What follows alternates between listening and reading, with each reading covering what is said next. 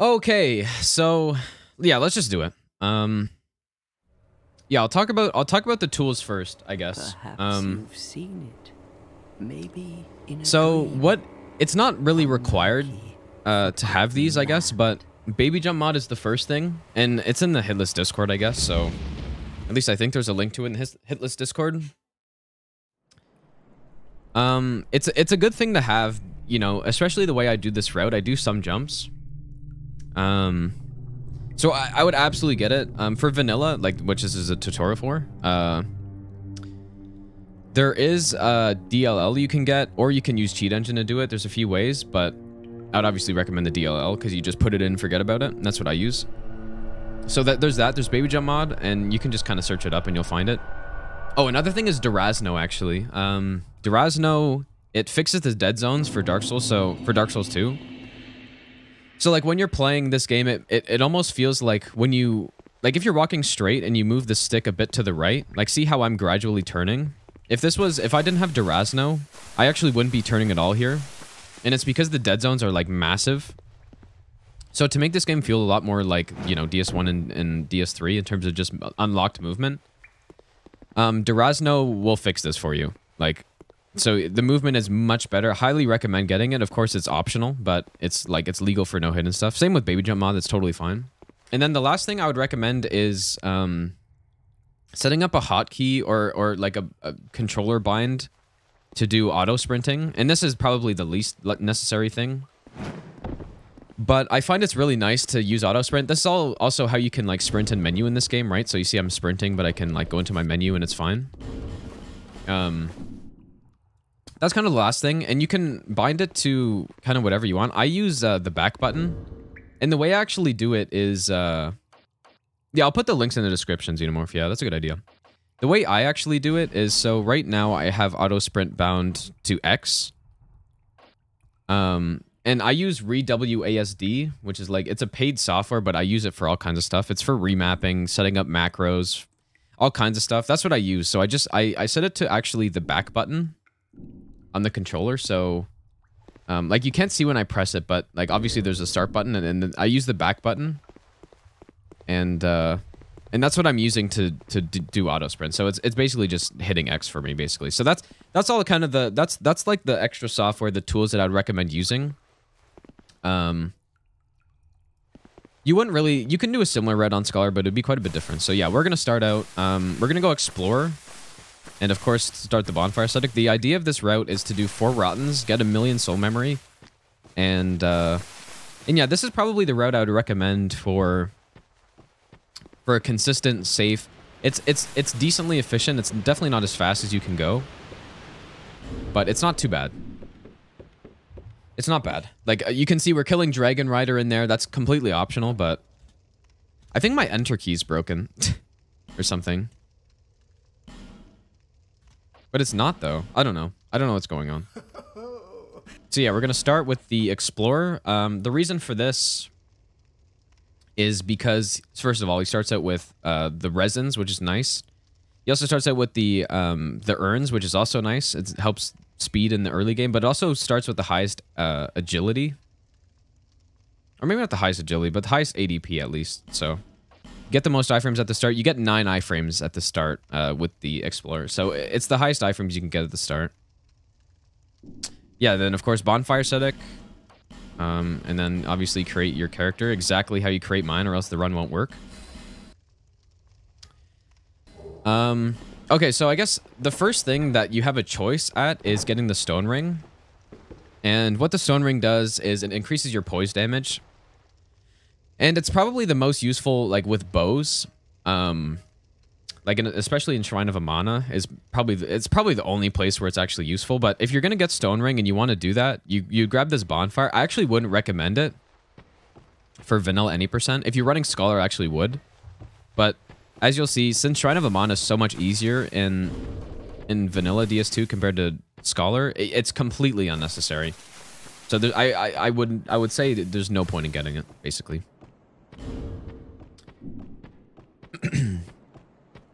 Yeah, and then we're gonna start out. We have to kill Maulin. So Maulin's the guy who drops the Saldora set, which gives you bonus souls, which is important to get to 1,000,000.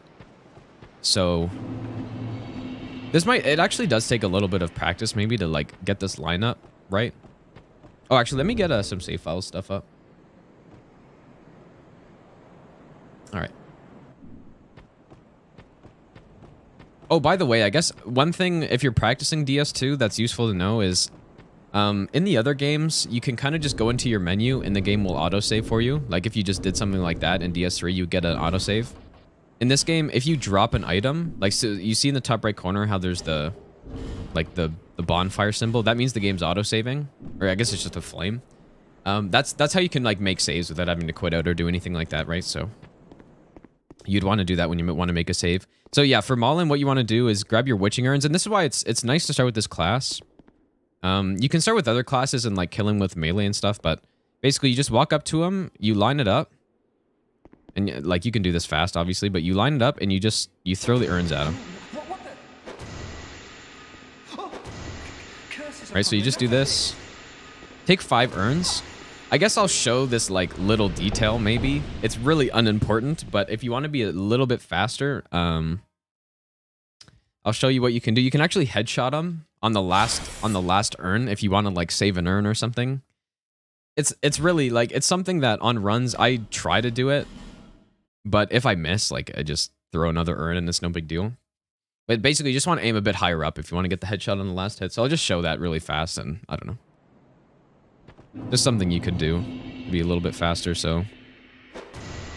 Okay, it helps if you actually hit the urn properly. But anyways, I'll just show the angle that you're supposed to throw it at to get the headshot. Like, it's like that. Right, so you just aim it up a little bit. Yeah, so you get your Seldora set. Then we're gonna come to the cat. We're gonna buy 3 skulls here. These are kind of important to get. We're gonna use them all kind of in the first section of the game. First section, and then I also like do all my menuing here. So actually, the way I usually set up my menu, actually I don't do all my menuing here. I do it after I get this. That's why it's messed up. Are you? You can just talk to her and then run away, actually. You don't need to, like, go through a dialogue or anything to get the Estus Flask. And you're going to want to get it, probably. So, yeah, I usually go... This is obviously just completely optional, but... Usually go Dark Sign there, which we are going to use up here, by the way. Just like that. And, yeah, you can see, like, sprinting while menuing is very nice to be able to do. So, that's, like... Not even just for, like, speed's sake, but just, I don't know. It just makes everything smoother when you can do it. So yeah, we got our skulls equipped by this point. We also do have a soul that I could pop here, I guess. Okay, so now, here we're going to want to drop to the right side. Like, you would do the same thing in Scholar here, but you want to grab that item, right? So, you just simply, like, sprint. You just sprint off. Grab the item. It's Homeward Bone and a small soul. Which you're going to want. Also, I should probably split. Actually, no, I shouldn't. I believe we're going to buy a hand axe on this, but... Actually, I should explain this. So this archer up here, he can shoot at a whole range of times. Like, he can shoot way earlier than that. He can even shoot way later than that. Like, in Scholar, he actually shoots at the same time every time, so it's something you'll have to pay attention to. Also, up here, there's a possibility that these guys aggro right away. Oh, man, I should have made a save for this, probably. Okay, but if they don't aggro right away, you just throw the skull and you just run straight to the fog gate. I probably should have made a save here, but I'll just do this first little part again to show the other possibility. Like, yeah, it's either they aggro or they don't, and if they don't, you just, you know, throw the skull right away and run to the fog gates, no problem. If they do, you kind of run into the left corner and throw the skull. That way you won't get, like, sniped by the archer, or the guys won't catch up to you as well. And I should probably show that, because it is important to know. Because it's basically 50-50 whether the guys aggro. I guess I could probably show this headshot now, too. So yeah, once it's lined up, 1, 2, and then on this 4th one, you can aim a bit higher, and see you get the headshot, and it does a bit more damage. I'll just go through this part again. Another thing, actually, there's a lot to say. There's a lot of stuff. Also, with the Seldora set, you're gonna probably want to sort your inventory. Oh my. So the way you do that is like so you see like the Seldora set is over on the like the right side here. Like if you want to equip it quickly after a boss fight, the way you rearrange it is you go into your inventory here. It doesn't matter like which of these 4 you go to, but you enter the menu and then you go just default position. So Y, like so Y A, and then you see it swaps. So that's how you get it to like the front. So it's quicker to equip, right? Like versus having to like give an extra input at every point. You just do that when you're trying to equip your souls. So also this ring is quite unnecessary as well. So yeah, you can do all this stuff here, right? You can like sort your menu here. You can also do it while sprinting, pop your soul, get your inventory however you want it to be set up. Again, I like to do it like this, and it's just there's no reason for it. I just have always done it like that. And yeah, we'll probably see a different timing on this archer too. So I'll make a save. I'll make a save up here. And my game actually just autosave, so I'll use that. But yeah, it's very important. Like it's a little bit like sometimes this archer can be a little annoying. When you're trying to run past him, and sometimes he just shoots way earlier. Like so, keep an eye on him. That archer, see, look how much earlier on that one. So, gotta pay attention to that. Like that's probably basically the earliest he can shoot that. So, yeah, switch of skulls, climbing up this ladder. Okay, they didn't aggro again. I'm gonna do this again, or maybe I'll just intentionally aggro them. But I did make a save back there, so it's important to see where to throw the skull and like how to do it, because you don't really want to be resetting early in the game. It's just kind of a pain.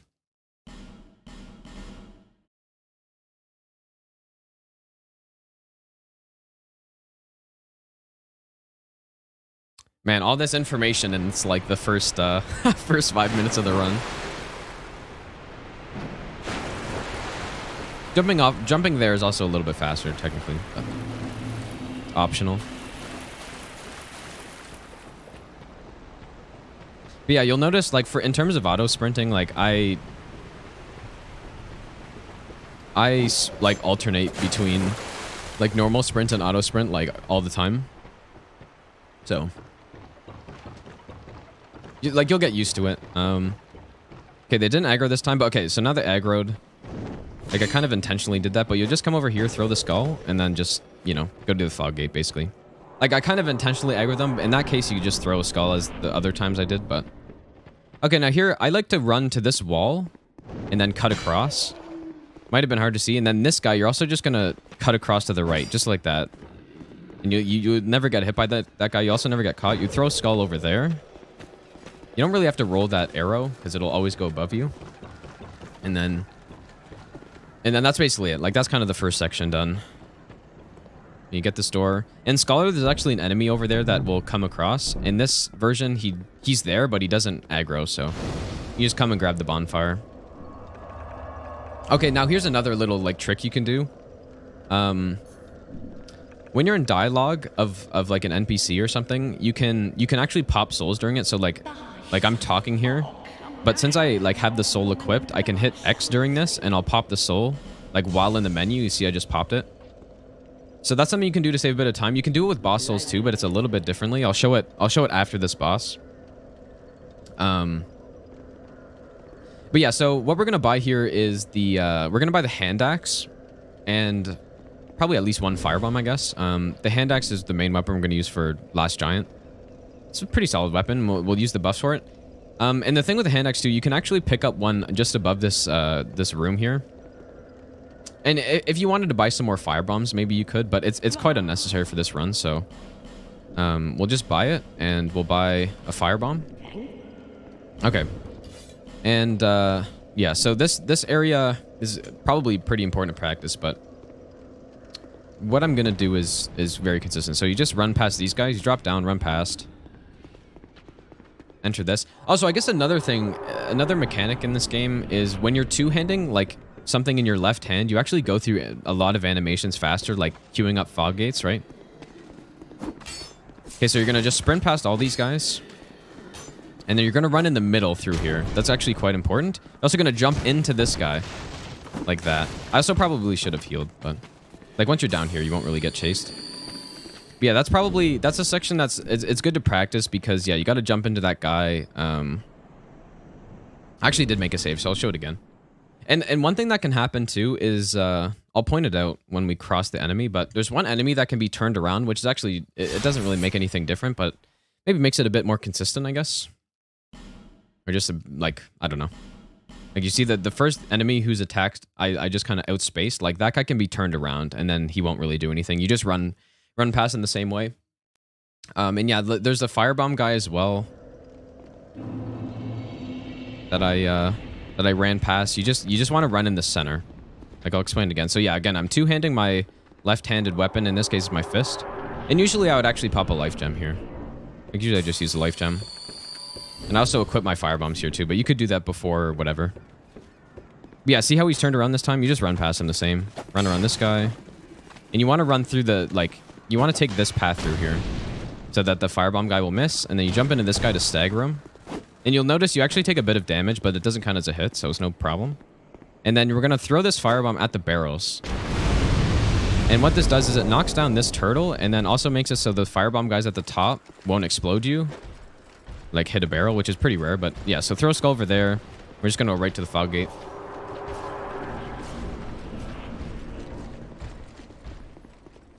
Right to the fog gate. And since, yeah, and then we're gonna open this gate as well. Open this gate so that we can come back later.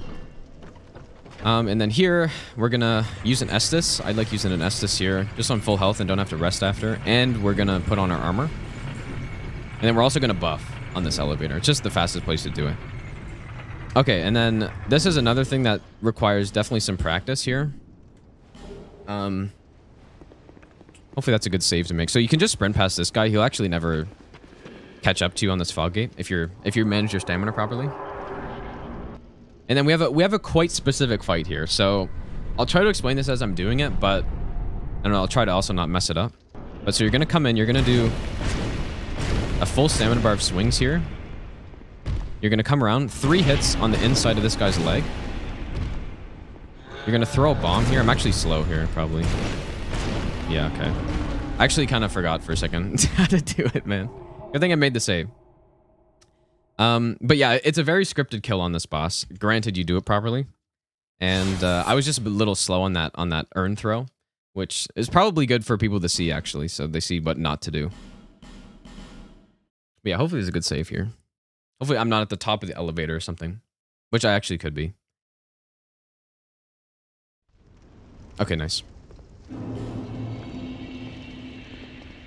Yeah, so you want to have your urns on your hotbar here. And you could also jump here to make it a little bit faster. So yeah, we're going to come in. We're going to do sprint attack right away. Full stamina bar of swings. You're going to come around the back here. 3. Oh, and then he does the jump RNG. Okay, this RNG, it's kind of... You would kind of just do the normal rest of the fight. It happens, like... It happens sometimes, but... Yeah, I mean, you just do this, basically, but... I want to show, like, the fight that... There's a very, like, there's a fight that goes the same way almost every time. Like, the only variation is actually that back jump he does.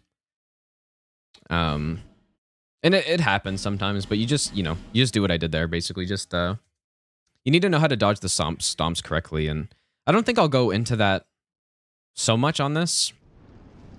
Because, like, generally when you're running this, you don't get that, but it's a good thing to practice how to fight that boss, like, without having some, like, scripted kill, you know? It's a good thing to practice. Because, you know, he's got some really big hitboxes on his stomps and stuff. It's important to practice it. Okay, hopefully we don't get a backstab here. So 3 hits. I actually could be a bit slow here. So throw the urn right away. And there we go. So 4 hits, and then another urn here. You can... Actually, you're not supposed to do that hit. I just realized. That's a good demonstration of the hitboxes, dude.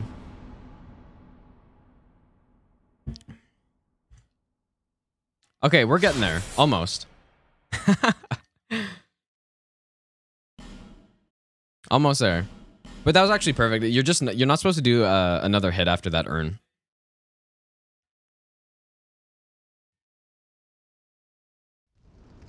Okay, here we go. And then I guess there's two possibilities for the final attack he does. Like he can do like a quick stomp versus, or like a quick triple stomp versus like a single. Most of the time he'll do the single, but I don't know.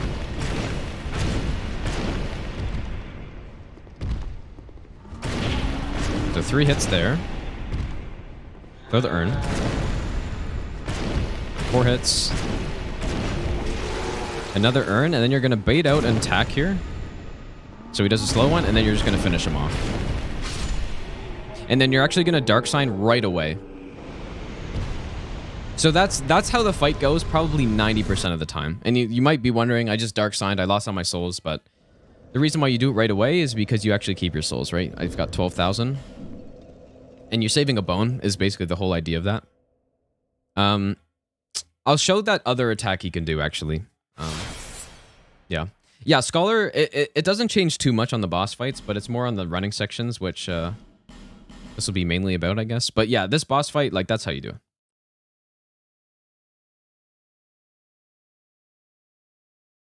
That's how you do it right there. And that, like I said, that works 90+% of the time. Or not that it works. It works 100% of the time, but it'll be like that 90+% of the time for sure. That's why it's nice to have like urns and buffs and stuff for this fight, because you get such an easy fight, and that's why Explorer is a great class to start with. So yeah, again, so 3 hits here. If you find that he's attacking you after... Oh my god, he loves the backstab. Actually hit him with the urn though. So yeah, you can just go under his legs and spam him again and throw an urn again. Like, it's still the same kind of idea, but... You can go to the other leg too if you want. I could have killed him. I want to show the attack I was talking about. This is the other possible attack you could get. It's not this one. Like, you'll see I got the single stomp at the end of last fight, and he just keeps doing the single stomp. He just keeps doing the single stomp. Do the double. There it is. Right, so you can attack during that, and then you walk out here, and then you attack again, basically. I shouldn't have gotten him so low, but that's kind of how you do it. I'll like punch him just to show what you can do. Okay, slow again. That's what I mean. You gotta be careful, dude, of this boss. Here we go. So you can get a hit, and then you just walk over here, and then you get the rest of your hits. And it would be 3 with the hand axe, right? So that's what you do. You kill him, and then you Dark Sign. Right away. Like, as soon as you can. And you'll see I lost the 100 souls, but I gain, you know, the 14,000 or whatever. 12,000. So yeah, that is... I'll do one more fight. Just to get it in there. Like, I feel like I see a lot of people doing no-hit DS2, and they don't really know how to fight Last Giant very well. But yeah, this is a great kill for starting Explorer. The other classes don't really get this because you probably won't have buffs and you won't, you know. I guess you could use firebombs in place of the urns, but yeah. Just one more fight, and then we'll continue the run as normal.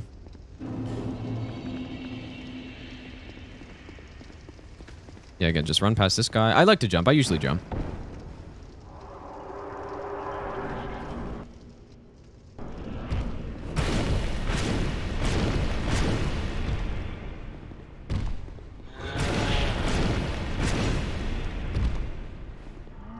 Yeah, if you find you're getting an attack after you throw this urn, it's probably because you're not managing stamina correctly, basically. Like, on those 3 hits...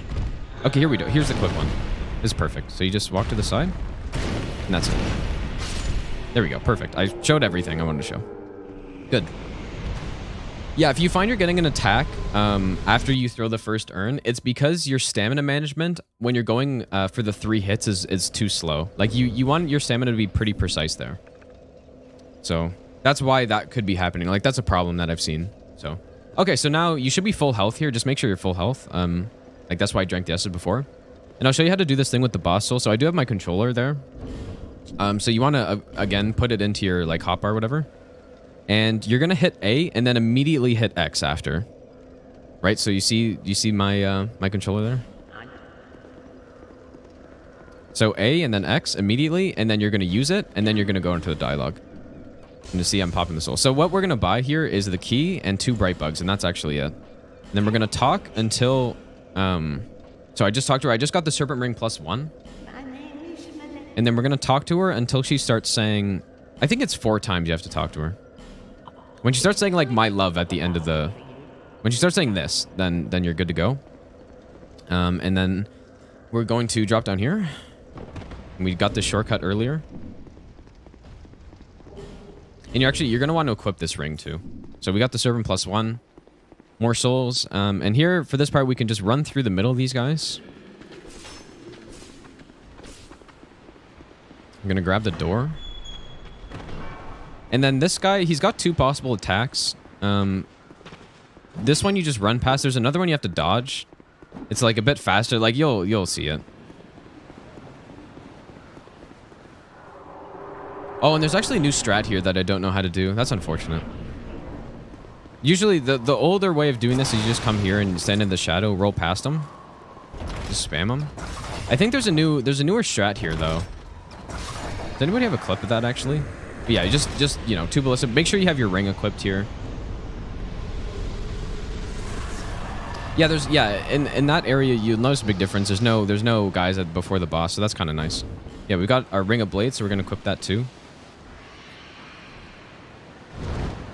Yeah, I don't know what the other strat is for Pursuer there. I think there's a strat where you just like run into the boss and you don't even have to do anything. Like you don't have to roll him basically. Like maybe I'll have a clip of that before the end of this, but okay, we're gonna get this bonfire. And then we're also going to go and get this large shard here. We're only actually going to get to +4 on this route. And that sounds intimidating maybe, but when you see our damage, it's actually not. Our damage is insane. Yeah, so we can get that large shard. We're just going to run back here. Going to go here.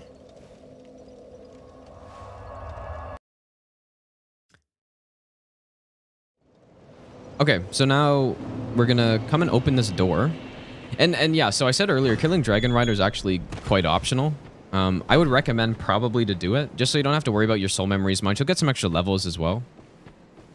So that's what we're gonna go do right now. And yeah, it just kind of takes some extra time. We're also gonna get rid of an important invader later. It's the same girl as on Scholar. Like there's a girl up here, Lycia, the miracle merchant. If you kill her, it'll prevent 2 invasions later, and one of them's actually pretty important, I guess, so. Yeah, we're gonna go kill her up here. And I'm gonna use the dagger for killing her too, so. And I like to equip the soul, and we're gonna pop it after the boss fight, basically. So like when we get there, I'll explain it, I guess. Like this part is not very complicated. It's quite simple. And a lot of people choose to do this part before anything else, and you could do that. There's just not really a point. Like the places where you could get hit are like before Last Giant and Pursuer, like that. So like I don't see any reason of doing this earlier. So make a save, just in case I want to show this again. But yeah, you just run to the right of this guy. And he won't hit you. And this guy, you kind of want to circle around and just make sure you not get slammed, because like he's got slams. Like a lot of times you have to rotate more than that. Not get hit by a slam. And then I usually do a jump up here. And this is where baby jump's helpful, but you can just run around this side. I don't need to show running around the side. You just run past that guy and run the normal way, but I do this jump. You just jump across here, and it's really easy to do. But if you don't have baby jump mod on, or you don't have the fix, then it could be a problem. You just run past this guy. Renoa, thanks for the raid, by the way. Now this boss, so it's gonna be 6.5 steps. So now, and you just run past them. So count 6.5 steps. I believe it's 6.5, and then you just sprint past, and he'll just run off the edge. So that's pretty easy. And yeah, see, I popped that soul after, and then I also like to equip this soul here too. That's for doing another like kind of dialogue thing, like pop the soul in dialogue of Macduff or whatever his name is, Lendengrass. Okay, now for Lycia, we don't need anything, and like I said, she will invade later. So we're just gonna kill her. So you do 3 hits, 3 staggered hits. What are you doing? And so she'll aggro. And then you're gonna wait until she stands up. And then you're just gonna keep smacking her. Just keep doing this until she falls off. And she can do like a melee attack, but the dagger is nice for this because it's fast. And she won't really be able to get it off. So you can just do that. Get some extra souls, and then she won't invade later, so. And then we're going to go back. And now we're finally going to level up, and we're going to go to the Rotten. First Rotten. So, you can talk to her. It takes, I think, you have to talk to her 3 times before you can start leveling up. So a way to just make it a bit more efficient is you can talk to her here. And, like, that counts as a dialogue, so it just makes it a bit faster. We're also going to pick up this bow, which is kind of important for a little bit. And then, yeah, I'm going to pop the soul here while talking to him. So we need to buy, the rapier. I do not believe we need the mace on this. Or, you could get the mace, maybe. Actually, no. There's no need for mace, actually. No need for mace. We're going to buy all of these arrows, all of the iron arrows, and maybe like 20 of these is probably good. And then we're also going to buy 6 of these, right? So that gets us to a +3, and then we picked up the large shard earlier. So that'll give us to a +4, and we're going to say +4 for the whole run. At least until we get the key to the embedded. So yeah, get your +4. And that's everything we need from him. I'm going to take off the armor for the drops coming up. Okay, and so what I like to level up here is... I like to go 19 ADP, which gets us the 96 agility. And what that means is that we're going to have, I guess it's 11 iframes, right? So 90 iframe, or 90 agility is 9. Or did I say, wait. It's 105 is 13, 99 is 12. So yeah, this is 11. And then, yeah, 92 would be 10. So 96, 11 iframes is quite enough for the Rotten. Like, Rotten's quite an easy boss, and you also practice him a lot. But the way you fight him is, you don't even have to roll, really, so. But I just, you know, you can actually just not level up ADP at all here if you wanted to, but I choose to. We also need 12 dex for the rapier, so let's get that. And then we're also going to get 15 endurance. And 15 endurance is kind of nice. So yeah, 12 dex. 12 dex, 19 ADP, and 15 endurance is what I usually get. That's what I have in my notes, at least, so. Now we're going to come here. We're going to buy the last bright bug that we didn't buy earlier, now that we have the souls for it. Thanks. So that's all we need there. And, okay, so now we need the cat ring. We're going to go down to the Rotten, so.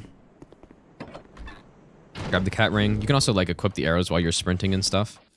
Usually what I would do. So we're going to want, probably all the skulls, cat ring, and then probably all the bones too. Or maybe you only need one. I have in my notes 1 bone. I'll trust it. So 1 bone.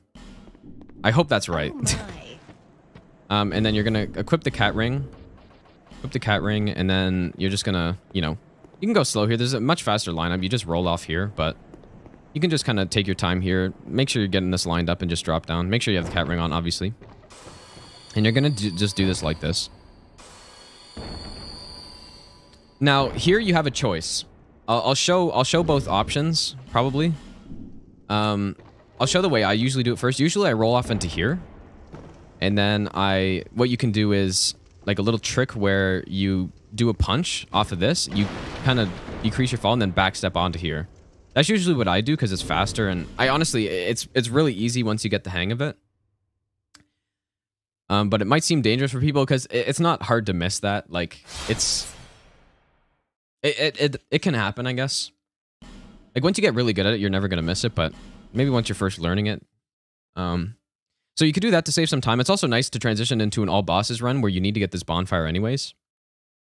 And that saves a lot of time, actually, but... So yeah, you can do that, or you can do it this way, where you just drop down here. And this is what most people do, I think. I'll probably heal because my life gems are a bit messed up, but you just drop down here, and then you would just roll onto this one, and then drop onto this one, and then drop onto the bottom. So 2 ways of doing it. I prefer the first way. That's what I usually do. Yeah, other way works for sure. Okay, this part is pretty straightforward. You just drop down here. And just sprint. Like, even if you don't get a roll when you land there, it's no problem. You just sprint past these guys. So now, we're gonna do a sprint attack off this ledge. Roll. And I do another attack. And then you can just drop down here. Or you can actually decrease the fall damage you take there if you land on like one of those little beams. But it's not important. Just make sure you have enough health for those drops, I guess. And now this part definitely takes some practice, I think. Like there's some jumps that we're going to do. And the way that people normally go on Scholar, where they don't do any jumps is maybe, it's actually a bit risky, I guess. But I'm sure, like, if you wanted to, you could work it out. I honestly don't know how it would work, so I'm not going to show anything, but... yeah, this is how I would recommend doing it. It's not as hard as it looks, maybe. So, first of all, you're going to just go through here. And then you can attack off of this. And then you just take this path, basically, and you're going to do these jumps. And if this seems scary, like, I'm sure there's another way to do this. But yeah, so you're gonna come across here, just jump across. It's not too hard, but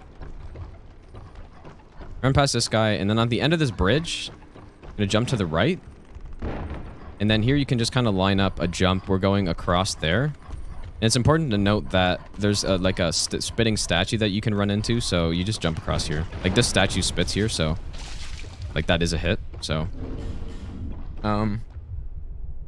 It maybe looks pretty difficult. It's really not. Like, as long as you have the baby jump fix, like, you're not going to get a baby jump and fall down.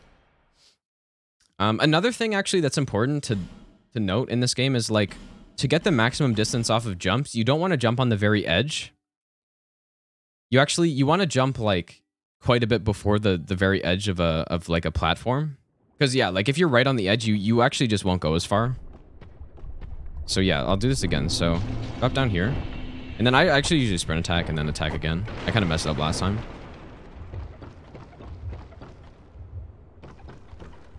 Because yeah, like in vanilla, like there's a bunch of hounds along this path. I mean, you could definitely do it, but I think it's probably riskier because you have to like go past these hounds and they have some really fast attacks and stuff. So you just run across this way. One thing that's important, there's going to be statues here, first of all. But there's actually a little... Like, see that body that just appeared? Like,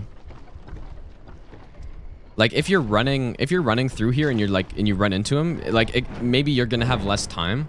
So it's important to go, like, around that guy. Like, if you're practicing this, it's quite obvious, but... So, yeah, we're going to run around this guy, and then we're going to jump off the side. There's also a very fast way of doing this, by the way. And then you simply just jump across here. All right, and that's it. Like, that's all the jumping you have to do here, basically. That's all the jumping on the whole run, almost. So, yeah, so you break through here, and then we're going to actually go get these poison arrows. Now, there's a dog. There's a hound in here who's kind of annoying because the poison arrows are right in there. So, normally what you would do here is you go through this fog gate, and you come around wide. And notice there's a drop right there, so don't go down. And then there's a statue. You just come wait right here. Wait for this guy to, like, get reasonably close, and then you just jump across this. And then you'll have lots of time to pick up the item and be on your way. So that's normally what you would do there. And then you can pop a soul gem off this. I actually missed it, but it doesn't really matter. And then you're gonna, after you get to this platform, you're gonna just jump across here, and you're gonna land on all these, like, urn things, and you just roll down. That's it. And you get the branch for later, and then during this running section, I'd usually equip all my stuff. Again, that's not something that's super important. And now this part will take some practice for people. Like, a lot of people who are interested in no-hit running DS2, if they've ever watched DS2 no-hit runs, they've probably seen people killing these statues because obviously they do spit at you and it's a hit if you get hit by them. Definitely do not do that. It's just a waste of time and effort. It's much more efficient to just sprint through here. So what I would normally do here, I have, you know, this setup, bright bugs, the ooze here. And like, I guess just watch this a number of times and just keep practicing it. Like, make a save file back there and just keep practicing this. So you're going to run through the center of these ones. I usually pop my bright bug here, but it doesn't really matter. So yeah, so in the middle, whoops, in the middle through there, and then you go to a bit to the right side. Yeah, I usually pop the bright bug here. And it's just to like regenerate stamina and stuff. And then you're going to run this path basically. So aim at the left of this like puddle. Then you're going to start cutting across. And that's it. And then you roll through all of these. And then you're going to run this way. Circle around those ones. And then you're good. And that's it. Like, it's maybe looks intimidating. It's actually super easy. It's not like it's a super precise path or anything. It's actually really easy to do.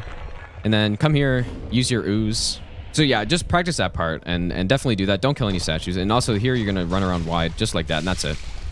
You don't have to kill any statues. Now into the run. So this is a fight that you're going to get good at no matter what, because you have to fight him 4 times. The idea is you want to break his weapon arm. Like, that's your absolute priority, to just hit his weapon arm. And then your next priority, like if he doesn't attack where you can't hit it, you want to hit his other arm. Like, you want to break his arms. And the reason you want to do that is because, like, obviously he can't attack with an arm he doesn't have. So it speeds up the fight significantly if you can break his arms, right? And yeah, you'll notice how I like to fight him. I always outspace stuff. Like, I like outspacing stuff. It's just, yeah, like, there's no reason to roll really here, so... I guess I can explain some of the boss attacks. Like, definitely gonna have to practice this boss. You have to fight him 4 times, so you better get consistent at him.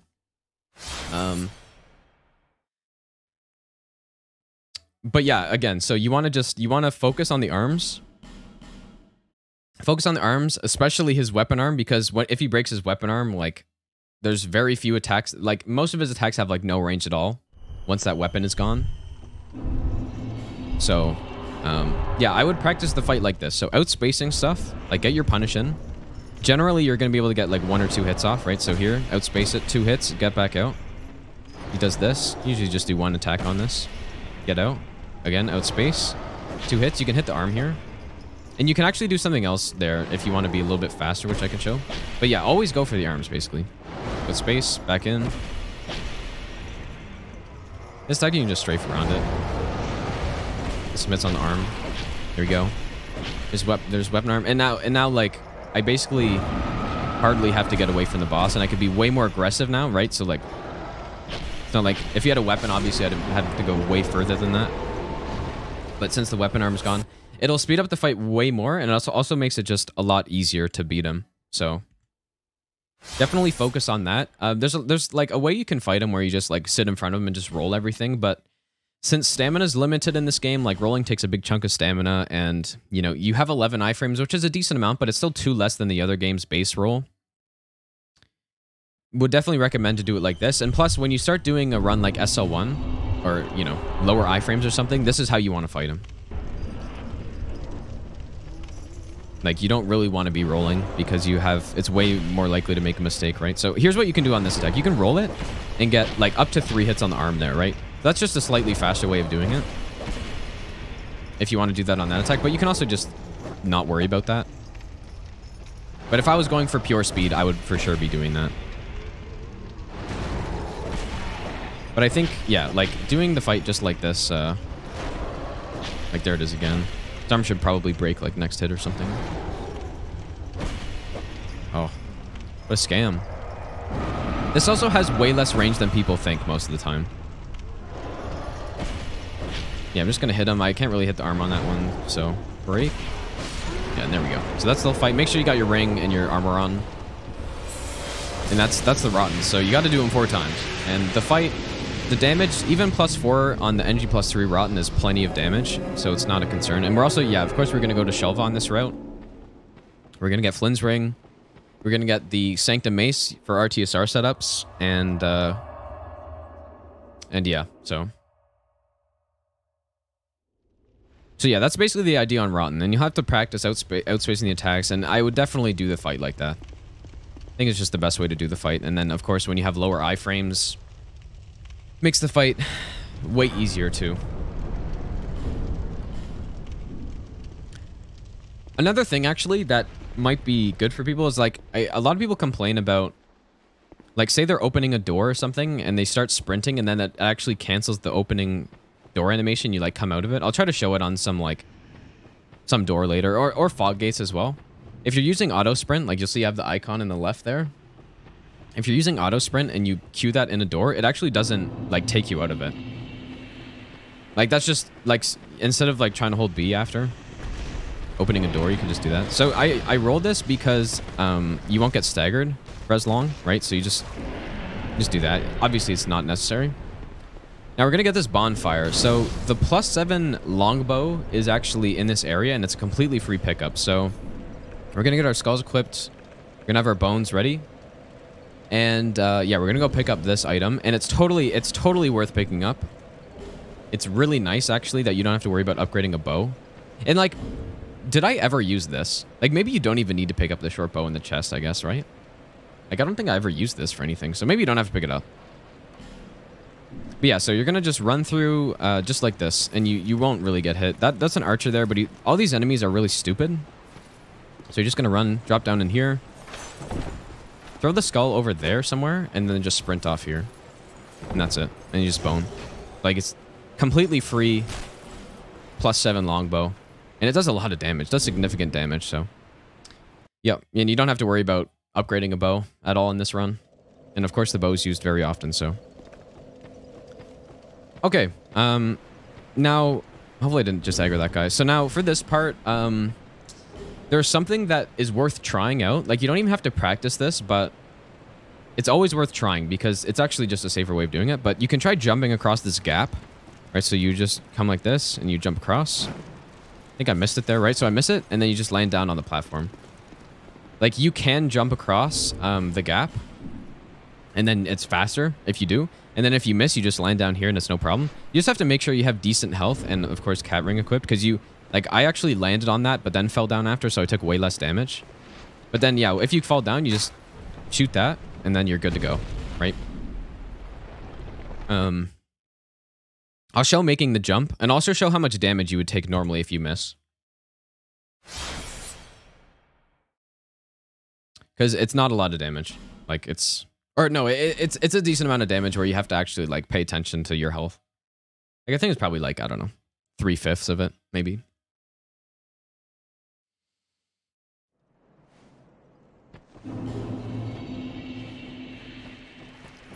So you just kind of do this. Like, you don't even have to worry about lining it up. Like, okay, I made it that time. But yeah, you would just keep going, of course, normally. I just want to show how much damage it is. That's all I want to show here. Like, just so people have an idea of what it is. But obviously, you can just do it yourself. But I'll show it. I feel like this has already been going for a while so far. I'll try to... I don't know. There's a lot to say, but I'll try to speed it up a little bit, maybe. Like, one thing that's interesting about DS2 versus, like, a DS3 no-hit run is that there's actually a lot less to know when you're running DS2. Like, there's a lot less possibilities, and it's because you're killing a lot of enemies and stuff, so... So this is how much damage around you would take, I guess. Right? So it's about 3/5 maybe, and you just come to the corner, shoot the thing, and you're fine. And you can actually even pop the soul here. That's what I normally do if I miss. I just pop the rotten soul. And then we just keep going. So this path thing is pretty important. So you're going to run through here. And then you'll see this like projectile going past me. You don't want to get hit by that. And then we actually don't need the bonfire. So we're just going to take this path. You want to run at it slightly an angle here. You see I'm not running perfectly in line with the path. And it's because an arrow can like... An arrow from that guy can come up behind you. Like he'll shoot you. So yeah, you can do that. And then we're just going to jump down here. And then continue. Yeah, like I said, we don't need the bonfire for any reason. You can jump across this gap. You can also just go up the stairs. Doesn't really matter.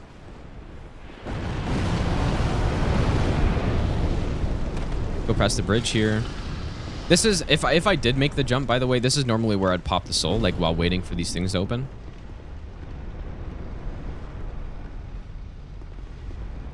This would kind of take a while. Okay, now, this place is pretty simple. We're going to pick up the ascetic that's on the right over there.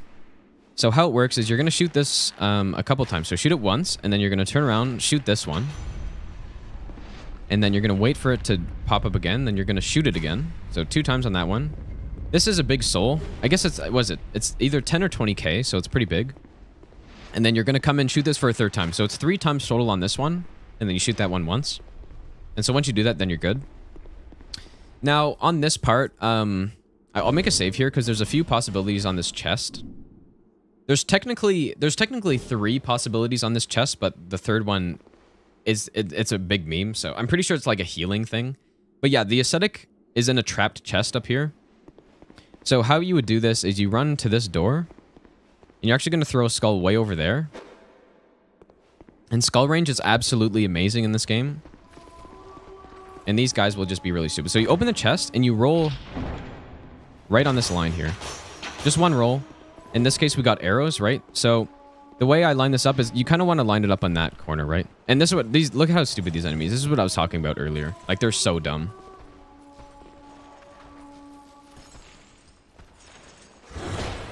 They're really dumb. So that's why you can throw that skull like that. And even though the duration's way done, like, they're still just so stupid. That's why you can do that. It's very convenient, actually. So yeah, that was the arrow RNG. And then the other possibility is like a poison mist, which does stagger you. And to be honest, there's no rule if that's a hit or not. Like, I guess maybe it's a hit. I don't know. I usually just roll through the stagger. I could just roll and it's fine. So I don't know. It's not something that you have to worry about. So yeah, throw the skull deep over here. And then run directly towards the chest. Hopefully we get the poison this time. But actually, I think the save file locks in the the crossbow. So you do the exact same thing, but when the poison's done, you just go back in and pick it up. It's really simple. So you just do that, and then we're gonna come through here. Like I said, like it's really simple. So now this part's actually a little bit more complicated. So hopefully the save file doesn't mess up the enemies here. But you're gonna drop down here, run past this guy. And you're going to roll. You need to be quite specific on that path you take there so you don't get blocked in. And you need to be fast too. Like, you need to be fast and make sure you're on the right line so you don't get locked in by those bug guys. So yeah, there's that. And then we get Flynn's ring and that's it. Like, and that's all we're here for. So like, that's all of Shelva done. I'll do that again. Hopefully it's the same. Like, hopefully the enemies aren't messed up, but yeah, you're going to roll. Like, you want to be quite specific on that line you roll. And it probably takes a bit of practice. Like, you don't want to have like a stray roll and then get like caught by one of the enemies or something. But if you roll, if you do that exact path, like if you're fast and getting up the stairs and you run right on the side of them, you're not going to get hit by anybody. So just drop down, run past this guy, roll back here, and run around that guy like that. You won't get hit, like, if you do that properly. So yeah, and that's all of Shelva. So that's it. We got our Flynn's ring up here, which is an absolutely amazing ring. I believe it gives just 50 flat AR, which is a lot. Like, that's a lot of AR. There it is. We're gonna bone out. That's Shelva done. So yeah, we got our ascetic, we got our Flynn's ring. And Scholar, if you do the Shelva route, you'd actually have to do this a lot differently, right? Like, there's 2 ascetics, but they're way deeper in Shelva, so it's part of the reason why it's so nice running vanilla. And also, you may have noticed that I didn't have to get any sort of key to open this DLC, and that's another benefit of vanilla. It's because you started with the DLC keys at the start of the game. And then I guess I didn't also mention another reason why you would want to run vanilla is there's no Forlorn. So we don't have to worry about any homeward stuff. Like, we don't have to worry about anything really. So yeah, I'm gonna pop this soul here. Actually, maybe I shouldn't have done that. Okay, I'll just make sure I save like 20k. I say to get 35 endurance and 16 dex, and 16 dex is for the bow. And then we're gonna leave all those remaining souls for lightning resins, which we're about to go get. One thing you could do if you wanted to like sacrifice some endurance and go into ADP, 99 is another iframe, right? So this would be at 12 iframes, and if you wanted to go even more, you could get to 105, which is 13. There's not really a reason to. But just for the rotten fights, like if you wanted to go higher iframes, you could do that and just sacrifice endurance. The levels aren't that important. So yeah, and the 16 dex again is just for the longbow. Yep.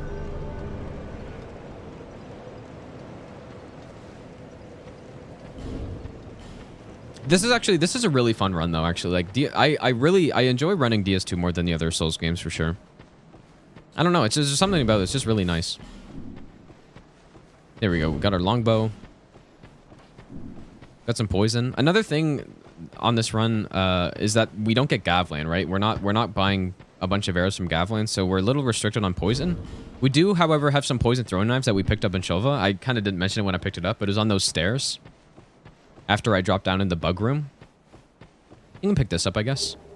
3 bones. Okay, so what you can actually do here is you can actually hit this guy. Right, so I'm gonna equip Flynn's ring. There's a basilisk behind this, so if you jump attack, you'll see I got him, right?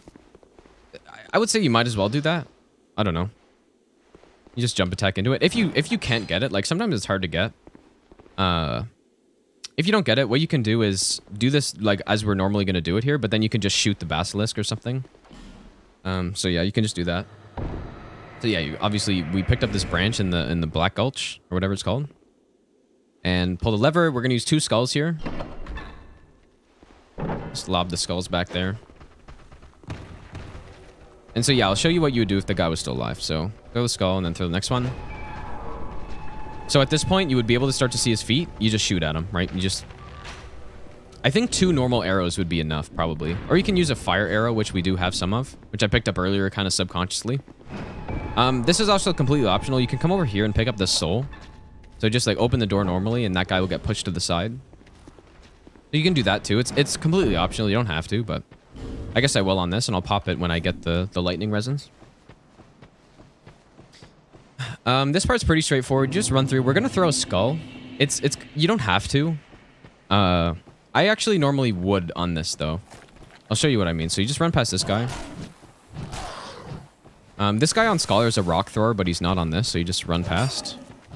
I don't mind throwing a skull up here, so you just come up here, throw the skull. And it's because there's a rock guy. That guy's a rock throwing guy. And when you're running through this path, he can get behind you, and it just becomes a bit awkward to roll it, because you have to roll sideways, so... Especially on, like, SL1 and stuff. Hey, just do that. We're gonna go pick up... Hopefully I have enough bones. 3 bones, is that... I don't know. We'll see. Actually, I could just not bone here, maybe. Maybe that's what I normally do. Yeah, we're still gonna grab our TSR. I'm not even gonna bother boning.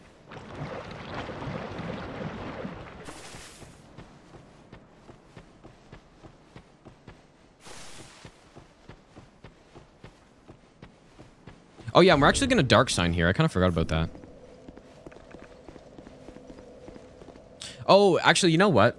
I kind of messed this up a bit. Okay, what I would normally do, and this isn't like complicated to explain, but what I would normally do is do this section first. Like, so come here first, and then dark sign, and then get RTSR, and then dark sign. That's normally what I would do, actually. So just keep that in mind. So normally I would get this bonfire. I would come this way first. And then there's a merchant up here we're going to buy the lightning from. And then I would dark sign because we would run out. We're going to spend all of our souls on the lightning. And then I would go get RTSR and then dark sign again back to this bonfire. That's normally what I would do. I kind of just forgot about that. Okay, now this part, this is actually a bit more complicated than on Scholar because you'll see these trees. If you listen, you could hear them. But the problem is they don't do anything. On Scholar, those trees are like alluring skulls for these enemies. You see them right there. But on Vanilla, they just don't do anything. So you're actually going to run to this spot here. Like if you run a bit deeper, the camera starts to change and it becomes a bit harder to see, right? You see there's way more fog. So you're going to come to here so you can see the guy. And then you're going to wait. This is actually a perfect moment to go. But you're going to wait until, like, see that big tree that I shot at in the middle? You're going to wait until he's on the right side of it. And then you're going to be able to just sprint through, basically. And maybe you can wait for him to be facing that direction as well. But, you just don't really want him to be walking over because you don't want to aggro him, right? So here's the perfect time to go. He's walking that way. He's on the right side of that big tree. You just hug the left side, right? Just hug the left side and the merchant's right up here. So it's not like a big deal. You can check to make sure he's not following you. Obviously he's not. Like he's right there. I think he's behind that tree. So you can just do that. And then this guy, I think he's got 5 dialogue to go through. So 4. I'll pop the soul. And we're literally just going to buy all the lightning. Like, you can maybe, you can maybe just go 20 or Like, you can go like 15 probably, and that's enough. But I just buy it all because it's faster, and it's not like I really need the souls at this point. And then I just Dark Sign.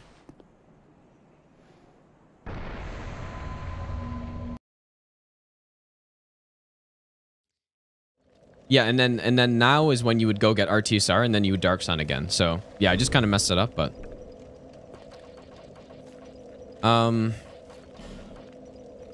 you know, actually buying, like, what you could do early in the run is just buy all the bones. Like, buying only one bone, it's not, like, it's probably the fastest way of doing this, but you might as well just buy all the bones, like, earlier in the run when we went back to the cat, like, while getting cat ring. Like, just buy all the bones, you know?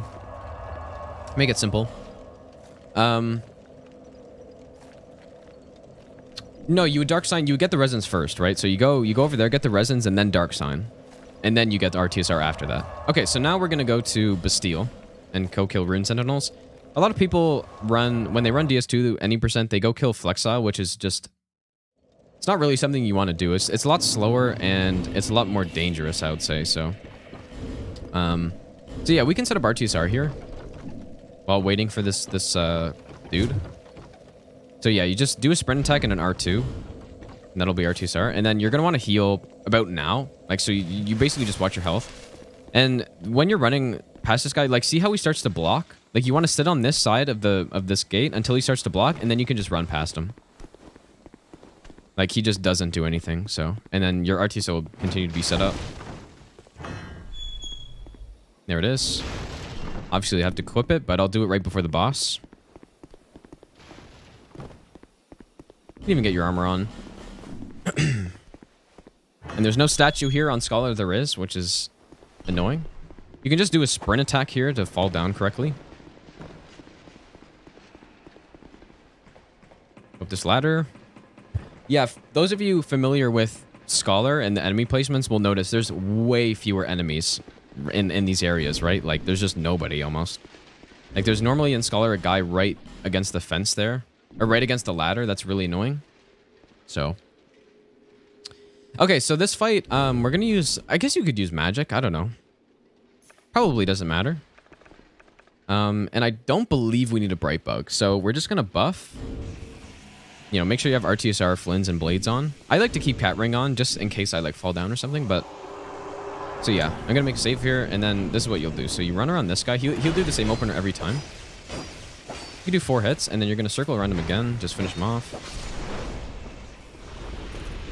And what you can do here is get a few arrows in. I would normally use fire arrows, but just get, like, I think 3 arrows is probably fine. Basically, we want to kill this guy right away.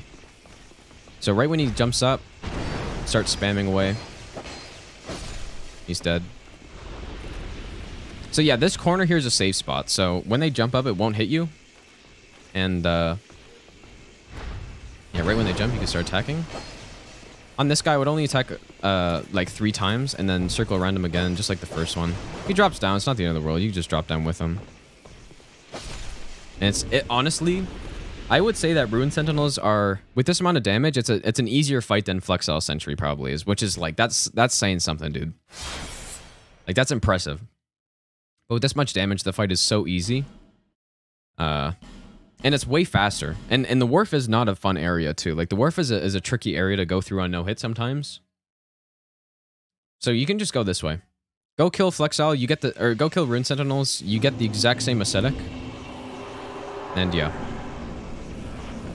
But yeah, again, run around this guy. 4 hits is good. Strafe around him. Get your 3 arrows off on this guy. With this amount of stamina, it's probably actually unnecessary to do these arrows, but... Just wait, you'll see he does like a shuffle and then he'll jump up.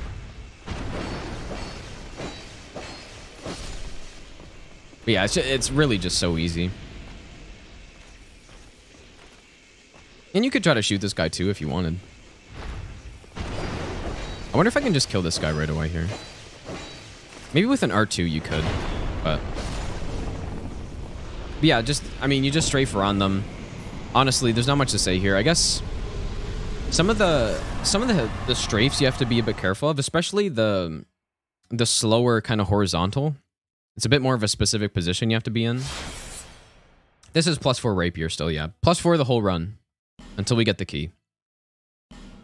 But they did, I think the first one did the attack, or maybe, I don't know. I'll just try to get it again. Yeah, really just, it's such a simple boss. Like, it only starts to get a little bit tricky when you have lower damage than this. Or like significantly lower damage. But yeah. For this, yeah, like all the attacks, you just walk to the side and it's just on the like the slower one, you have to rotate a bit more is the one thing that you have to watch out for. All right, so again, you go to this corner. Wait for the jump. I guess it's 5 hits. You could maybe just go for this too. These arrows, I don't know. It's a bit harder to hit them when he's like this position. But look, I got them all, so I guess I just kill. You could try that. I don't know if this will work every single time. But there you go. And of course, I still have the cat ring on for that drop, and then I'll switch to the serpent ring. Get those extra souls, and that it's really just that easy. And I'd actually switch back to the cat ring again here. Or heal. You have an option. Cat ring or heal. Because we're going to be doing a drop up here. Yeah, so you just run through here. This is where maybe having some extra bones would be nice. Because we're going to need 3 bones on the rotten, right? So what I normally do in my run is Dark Sign here. There's actually a guy up here. We have to kill him. Like, after picking up this aesthetic, I would normally Dark Sign, and that's what I'm going to do here, but you could just buy some extra bones earlier and then not Dark Sign. Like, if you wanted to keep this extra 50k souls. I'm actually going to pop this soul, too, so it'd be a bit more than 50k. So you could do that, if you wanted to. Now, these guys, you can just use wooden arrows on them. Like the ones we bought earlier. Kill them all.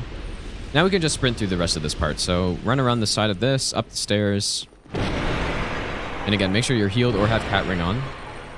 Open this door. You don't have to worry about these guys. And then just drop down the center. Like, right down the center. Because you can actually run into that chain. It has collision, and it'll slow down your sprint. You'll miss, so yeah, that's important. And yeah, I'm going to Dark Sign here. You can buy some more bones earlier. Like, maybe even just one more bone would be fine.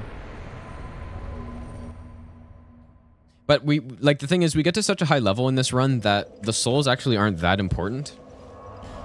And yeah, we're about to go kill the last 3 rottens here, so. We can watch some more rotten fights. Our damage, you'll see, like, we're only +4, but now we're going to start introducing RTSR and Flynn's Ring. And, of course, burn the Ascetic here. You can actually burn the Ascetic when you're, like, after you, well, actually, never mind.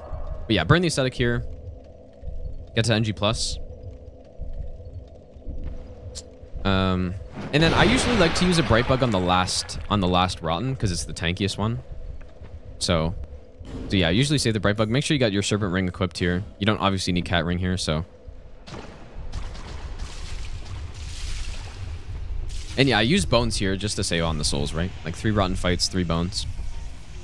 And I'll show you the RTSR setup. So how you set up RTSR in this, and you have to be careful while doing it. But so go into the fight and then immediately run into this and then set up RTSR like that. You have to be a bit careful because first of all, you can easily stay in the lava for too long or whatever it is. I don't even know what it is, but you can easily stay in the lava for too long. And you also don't want to roll. Like, you don't really want to roll when you're coming out of the lava because, like, if the Rotten's doing, like, some attack and, you know, you have to roll it. Like, you can't really roll very quickly in this game, right? So, another thing to watch out for, actually, he can hit you with the nub. He can hit you with that. So just keep your distance. He can also follow up attacks with it, too. Which is really weird, but he can. So, just pay attention to that, and yeah, you just bone out immediately, basically. Or maybe that's too early, I don't know, we'll see. Shouldn't be too early. Just bone out, basically, right away. And then use your next ascetic, and then just repeat that 3 times. And you'll see our damage is crazy, right? A +4 weapon, and it's just melting the boss.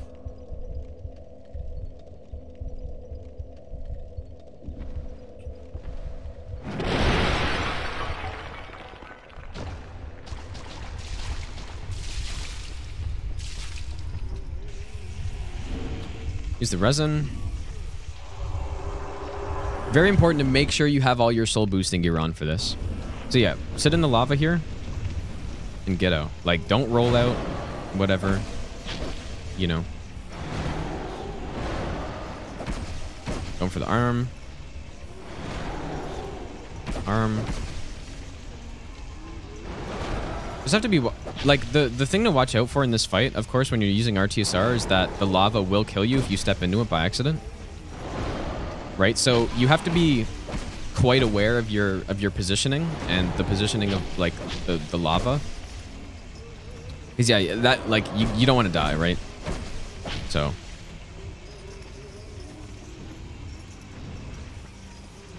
Yeah, it's a very, very simple fight here. But yeah, just make sure you have this on. Like, it sucks when you're doing runs and you're like, you get past the Rottens and you're like, okay, I'm going into the, like, kind of the second branch of the game or the second half of the game, and like, oh, I did make it to 1,000,000 soul memory because I forgot my, like, serpent ring or something. So. Yep, okay, let's go kill the last one. And I'm gonna use a bright bug here. I think I normally do. I honestly don't know. I will, though. I'll use it. I think I normally do. But you could save it if you wanted to, I guess.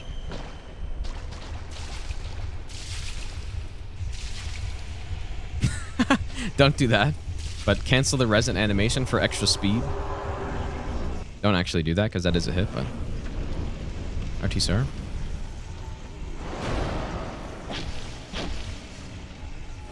Like, you see, our damage does start to drop off a little bit, so...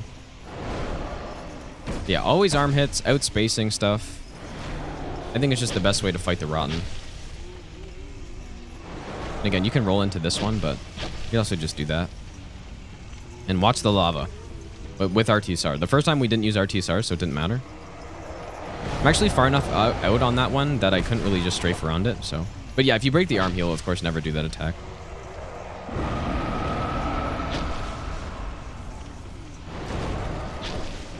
So yeah, you're gonna get good at this fight basically eventually because you gotta fight him so many times. Here we go, we got the double arm break. And now we can't really do anything.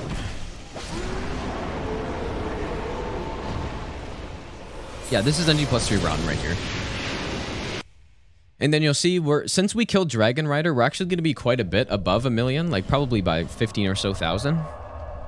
But yeah, that's not a problem, like. Just makes it everything easier when you're killing Dragon Rider. You also get some more levels and stuff. So, if I was going for pure speed, there's no way I would do it though. Yeah, so we're gonna pop these. And you'll see these are a significant amount of souls, so we should get to above 1,000,000 here, right? So 1.02 million, so 20k extra. So now we're gonna buy bright bugs. Buy the 3 bright bugs here. Thanks. You can buy the Cestus here if you wanted. That is an option. I'm actually gonna do it. I'll just show you what you can do with them. You can fight Mirror Knight with the Cestus, and it sounds crazy. Like the unupgraded Cestus, dude. They're insane. Like they attack so quickly, and we're gonna be leveling up strength here. And they're really good. So normally I would not level up ADP here. I usually just do this run with 11 iframes instead of going to 105, which is again 13. So yeah, what I normally do here is 40 dex, 40 strength, and 40 endurance. But yeah, if you want more iframes, and I'm probably going to be a bit short of 40 here. Oh, no, I'm not. If you want a bit more iframes, you can sacrifice, you can sacrifice endurance, just, maybe a bit of strength and like try to get your way up. And it's really not a big deal. Just like go a bit lower strength, and I don't know how many points I would need. Like this, I guess. You can do this. That's fine. If you want to get to 105, I would never go above 105 for any percent. There's just no point. But yeah, we'll go. Well, I usually stay at 11 iframes. You don't really need more in this game, so. Oh, I actually forgot about something. Whoops. I should have saved that extra level that I put in. I was kind of wondering why I had it, but those are for arrows, and I kind of just completely forgot. So you'd want to save, you would want to like hold back 1 level up here, and then and then buy the arrows coming up. I'll just like cheat engine some souls or something.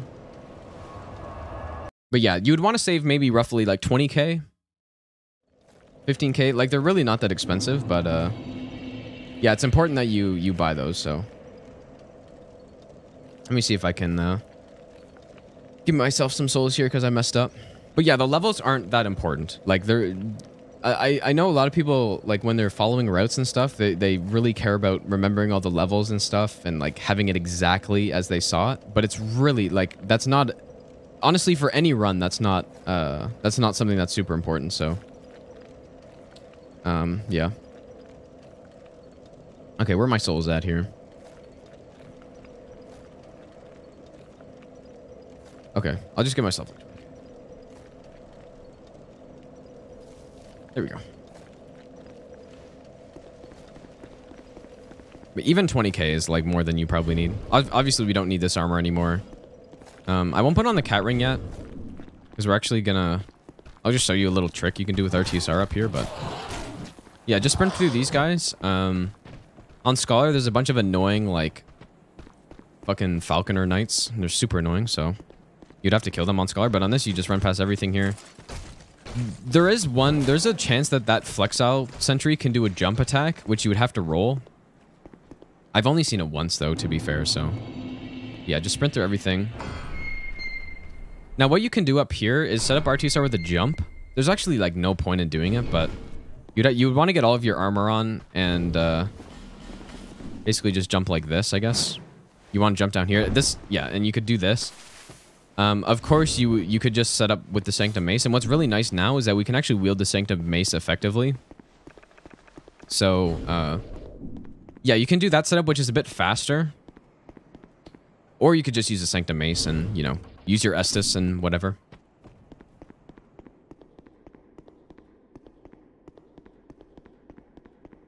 Okay, this part, there's a couple archers. You're gonna want to roll this guy on the right. There's a guy on the right here. Just roll his attack. And these archers, like, I would look back at them. Make sure they're not shooting a cross bolt at you. Or bolt at you, because they, you know, they can do that and they'll hit you, so. Just look back. We don't need this lizard. I guess you could if you wanted to, like, upgrade the bow a bit more, but... let's say it's unnecessary. Here... you probably could poison. Like, you can determine where you want to use your poison stuff. You could also use the poisoning throwing knives here on these guys. And this is one thing. This is where, like, things start to get a little bit worse than in Scholar. Like, this is the first thing that's probably worse than in Scholar. Everything else has been better so far. But yeah, this is a bit annoying. In Scholar, you can completely ignore these mammoth dudes because they're, like, down here. And then they also can't walk past a certain point. But in this game, they can walk, you know, all the way up to the door. And you actually have to deal with them, basically. So, there's also still the archers behind them. So what you want to do is make sure that you're not coming too far up and just, like, snipe this guy. Like, get your first shot on him. You'll notice the damage is really high. Because we do have a +7 longbow. You can just snipe him. You don't need to use poison. I probably wouldn't normally use poison here because it doesn't actually speed it up that much because their damage is so good.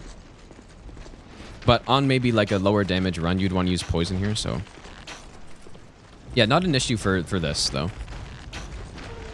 We've got plenty of damage.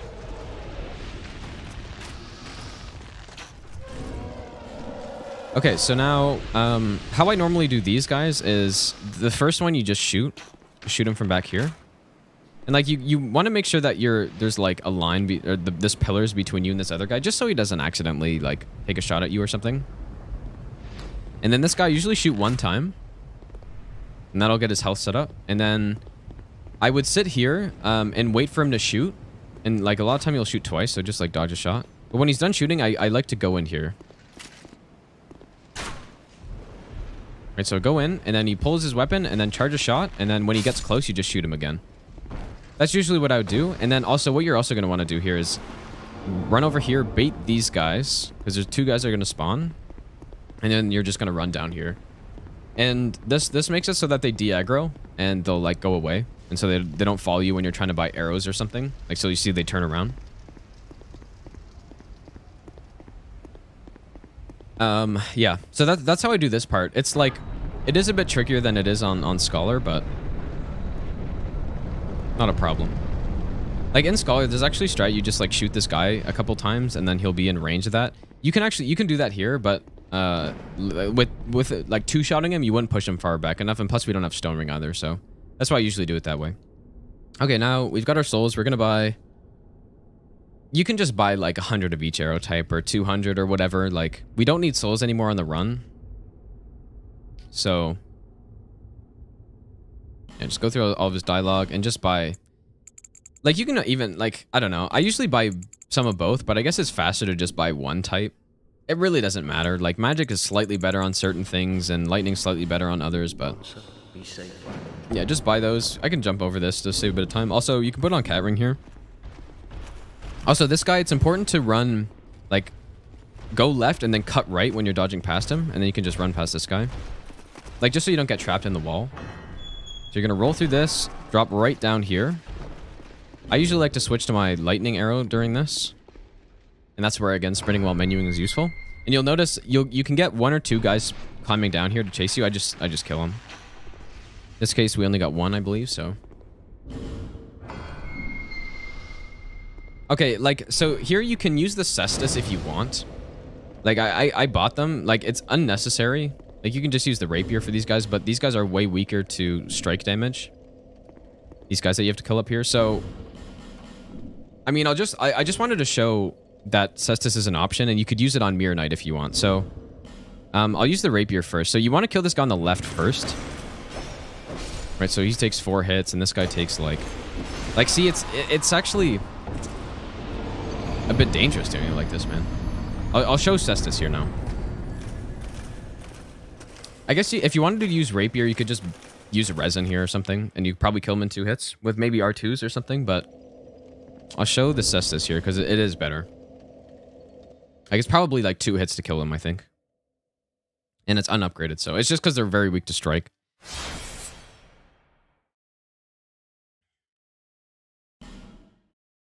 But yeah, you can definitely, like, not buy them. But I think I normally do. I don't know. I can't remember. I have them in my notes, so. And yeah, we do have 40 strength, right? So, I'll show the Cestus here. Right, like, look at the scaling. Like, that's what I'm talking about. 45 base plus 238. Because we have really good strength, really good dex. As opposed to the Rapier, right? So like, check this damage out. Unupgraded. And you just do that, and it's super easy. The reason why you kill the guy on the left first is because it's not really that important in an any percent run. Like, you can kill the guy on the right first, I guess.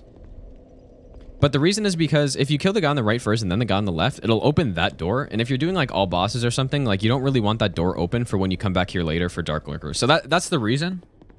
Just good practice to kill the guy on the left first. Oh, yeah, and there's, like, a little strat you can do up here, actually. I don't know with these stats, actually, if I'm going to be able to kill... Let's test this out. First of all, there's a little tricky room you have to get through here first, but... Make a save here. This room is actually annoying. On Scholar, nothing happens in this room, you just run through, but on this, you'll see what happens, so... I'll show what I do first, and then I'll explain it after, so...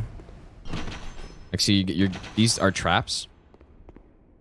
And they, obviously they hit you, so kind of a specific way you want to roll through this room.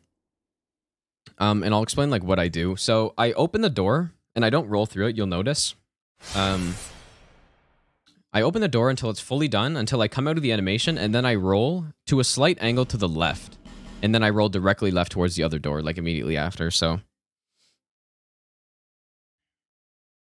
Yeah, exactly. Scholar, yeah, you have to trigger the traps with the chest. And they all start firing, I believe. But yeah, so I open the door. See, I'll tilt the camera a tiny bit left here. And then you start walking, kind of roll immediately, and then you roll again. So it's pretty straightforward. Now, here, I don't know if I have the stats for this, but you can actually one-shot this guy with a headshot.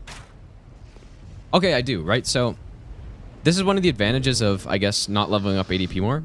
I one-shot this guy, which is kind of nice, because he kind of wanders around when you start walking up here. And you can also kill this guy. And then what you can also do to make this even more safe is kill this guy. So 3, you know, headshots, and then it's super easy running through here. Completely safe, like just like Scholar. Like this area is actually harder in Scholar, like, or easier in Scholar. There's no enemies in this room in Scholar, and I believe there might only be 1 archer or something up there, but yeah, so you can do this to make it a little bit more a little bit safer. It's still very consistent even if you don't kill anybody, and that's like on basically every other run I don't kill people. I'll show how to run through like that. There's also kind of a weird meme though when you're doing this strat where this guy will aggro right away. Like right as you come out of the door. Like I didn't roll through the door, but I have seen it before, I believe. And you can either just like wait for him to come out and like try to snipe him again, or you can kind of just go like. But yeah, so yeah, you can do all this, and then you can just sprint through this room, and just sprint through as you normally would on like on a Scholar run or something. Like this guy back here, just, you know, keep an eye on what he's doing, and then you run to the boss. So. Also, I guess it's something to note is that the invader that we killed earlier, Lycia, she would invade here. But it's never a problem. Like, that's not why we would kill her, basically. It's the next invasion that's actually a slight concern, which I'll explain when we get there, so. You see we're at 58 minutes here. That's very slow for this route, but this route is about a 110. 110, 115. So it's pretty efficient. It's not bad at all. I mean, you could do it in like you could do it in a low 1 hour if you wanted to, but talk about that later, I guess. So yeah, get in this room, a bit to the left. Do this. I'll show what this is like without killing this guy. So what I normally would do is come sit here. And then you're going to want to bait an attack from this guy and then go behind him. And this is what I do on basically all my runs, because most of my runs I can't kill these guys, and then you're just gonna, you know, run past here.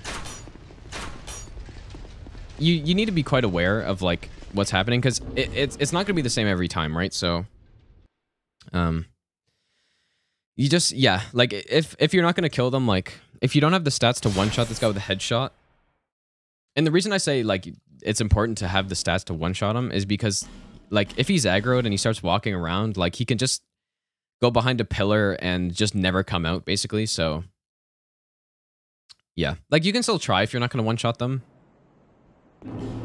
But it'll make it better if you can one-shot them, so.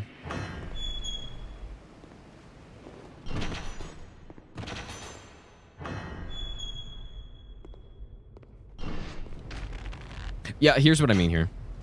Like, so it didn't matter, I guess, but see how he started moving there? Like, he aggroed for a second. It's just something to pay attention to. Yeah, this will make this area completely free doing this strat, so. You just run through. Really nice, actually.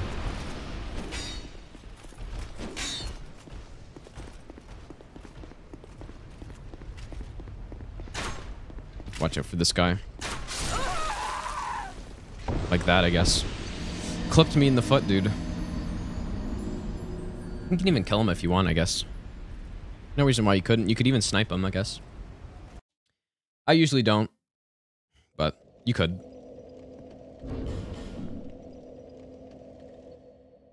All right, next we're going into Dragon Riders. So, this boss is really easy, but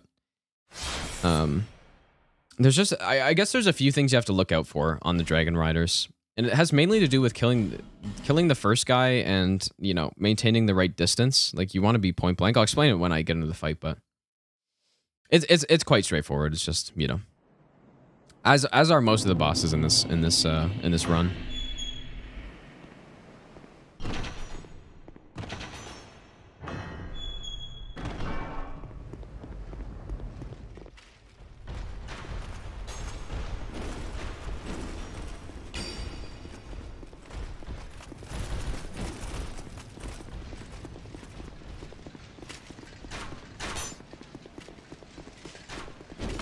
Okay, so Dragon Riders, we're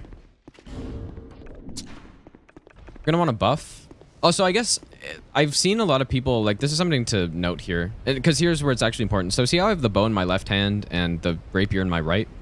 Like, I would definitely recommend this over going, like, rapier in right hand and also bow in the right hand, and it's because you can buff right? So say I buff my rapier here, but then I can also like put away the rapier and still use the bow and then still have the buff maintained on the rapier, right? So that's the benefit of doing it like this, like having your left-hand bow, right-hand rapier. So this fight, you're going to come in. I mean, our damage is going to be so high, it probably doesn't even matter what we do, but take a shot at this guy. Strafe around this guy, and then just finish him off. Like, and that's it.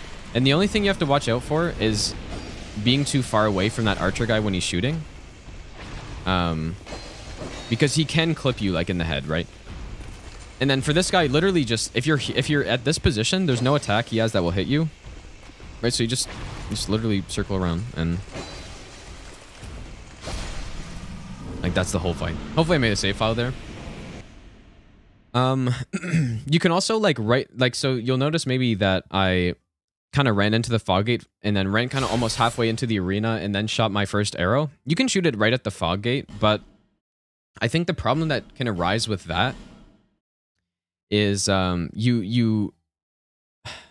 I guess I'll show what I mean in a second, but you can sometimes be a bit slow killing the first guy. Oh, I guess I did make a save file. I'll just do this again. Like, you can and what I mean by being slow is like you're gonna be out of the range, or like you're gonna be too far away, and then he's gonna like snipe you in the head or something, right? That's what I mean.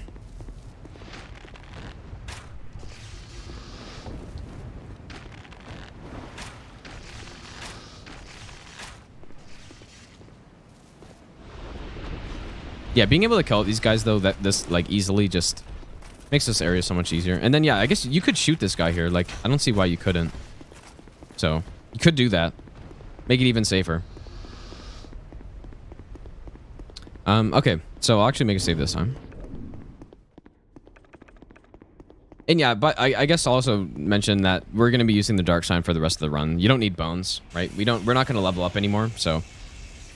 So yeah, what I mean is the Dragon Rider can sometimes drop on the far left. Like maybe he'll do it. Okay, he's doing it here. So I'm gonna run around this guy and see, look how I'm a little bit slower getting to him. And I think it just makes it a bit easier if I'm very convenient that it happened that time, but I think it makes it a bit easier if you walk into the boss arena a little bit further, and that way if he does go to this far side when you're, coming around, there's just no chance that you're going to be too far away for the arrow to hit you, basically. Like, there's just no possible way. And it probably wouldn't happen even if you, like, did it from the fog gate, but I think it just gives you a bit more time, so... That's why I actually recently started doing that for SO1 no upgrades, because that, like, I needed more time killing the guy, because I had a little bit less damage. So... And I forgot to make a save file again somehow. And, okay, that's what happens when you roll in directly, by the way. That's why you don't do that. I don't know how I forgot to make another one, but... I showed what I wanted to show, so... And you guys get to see, like, each strat here a number of times.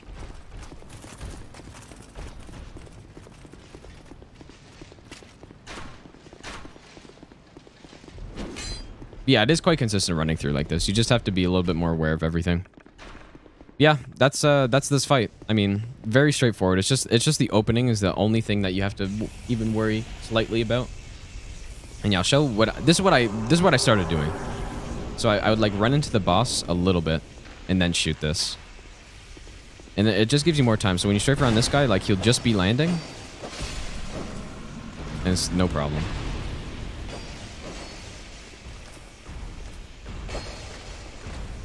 Yeah, just circle this guy like this. And he just won't hit you. Like, that's the fight. Yeah, very straightforward boss.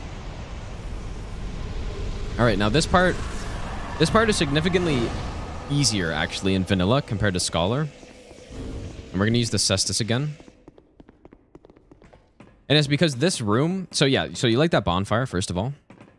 This room is so easy in this version of the game compared to Scholar, where you have to like go bait out a mannequin and like bait him over here. It's kind of dangerous because they're really unpredictable enemies. But what you do in vanilla is you simply just run up to this guy you kill him, and then you just kill this guy.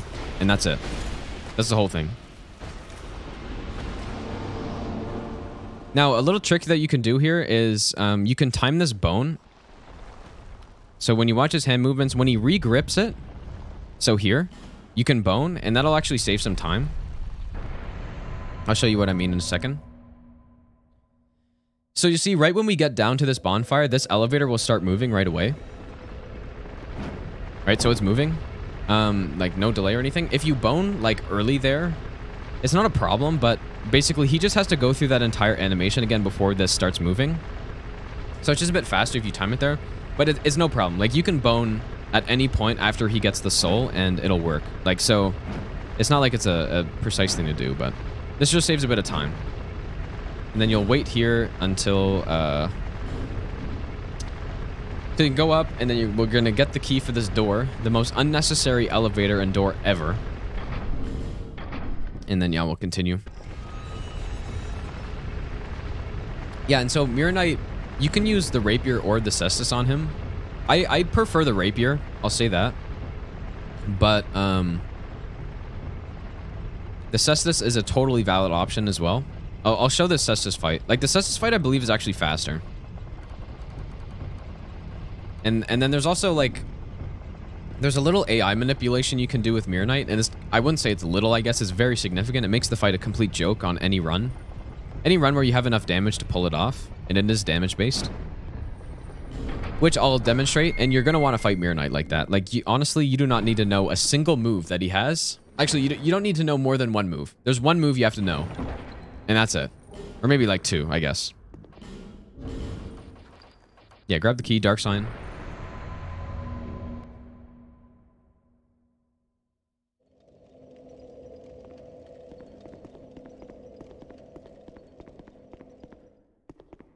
Now, all these enemies here, you just sprint past. You just go right to the fog gate.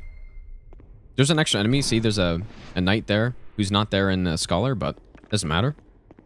So, yeah, I'll make a save here. I'll show this fight with both weapon options. And I would say it comes down to preference. Like, they're quite similar. But yeah, no Bright Bug or anything on this fight. Just sprint through here. Yeah, just run around this guy. There's no attack that will hit you if you just run around like that. Now, what you do on this opening is you run to basically where he jumped, and then you're going to buff. You're going to outspace his first attack. So bait it, outspace, and then come in for a couple hits. 1, 2, 3. You get another one here. And you strafe around this one, back up a bit. 1, 2, 3, 4. 2 hits during this, and then again strafe. And then you just spam him, and then he should be dead here. He's going to do it again. And that's it. Like, and that's the AI manipulation I'm talking about. So if you deal enough damage during, like, in between him doing kind of, I don't know what to call it, I guess is like his weapon art or whatever, like his lightning attacks. If you do enough damage, he'll always just do it again. For some reason, right? So the fight just becomes so easy, you just strafe around and yeah, that's what you do. And you can do the same thing with the Cestus as well. It's just a bit different. Like, I personally prefer the Rapier because it's you know, thrusting rather than, like, horizontal swings. But the Cestus have such a little range that it actually is very nice here. Like, it doesn't make a difference, really. But yeah, and the number of hits I did on that last fight, it's not like super specific or anything. Like, you don't need to do the exact same number of hits on each thing. Like, it's very lenient, but yeah, so you see this damage here. Strafe around. Right, you just go to town because the stamina consumption is so low. So this is a faster fight. Like, he's dead here. Right, so it's so easy. But it's very similar. So you can pick which one you prefer. Again, I kind of prefer the Rapier. Yeah, that's an unupgraded Cestus right there.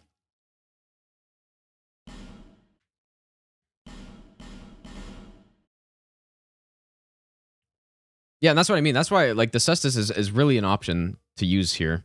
Like, it's really good. It is better. It is faster. But it also doesn't really make a huge difference if you use the Rapier. Like, the Rapier is totally fine too, so. And yeah, you could run around either side on this guy too, I guess. Doesn't really matter.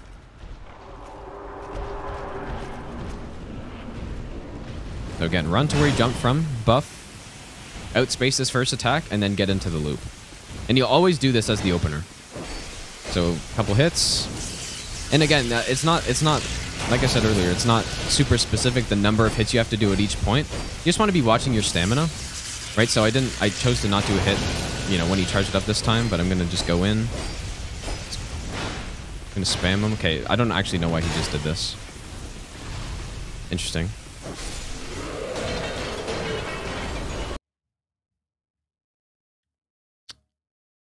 But yeah, that's the idea. Like, you get him low enough. I actually have no idea why he just did that, though. That's kind of concerning. Maybe that's a good case for the Cestus or something, but probably just had to do with when I was doing the attacks. I'll do it one more time just to show that's actually consistent. I do this on every single run. Like, you're going to want to be doing this on every single run. Even a run like S1 no upgrades, I do this. Like, there's enough damage that you can get him down most of his health before he breaks out of it, because he will break out of it eventually. So yeah.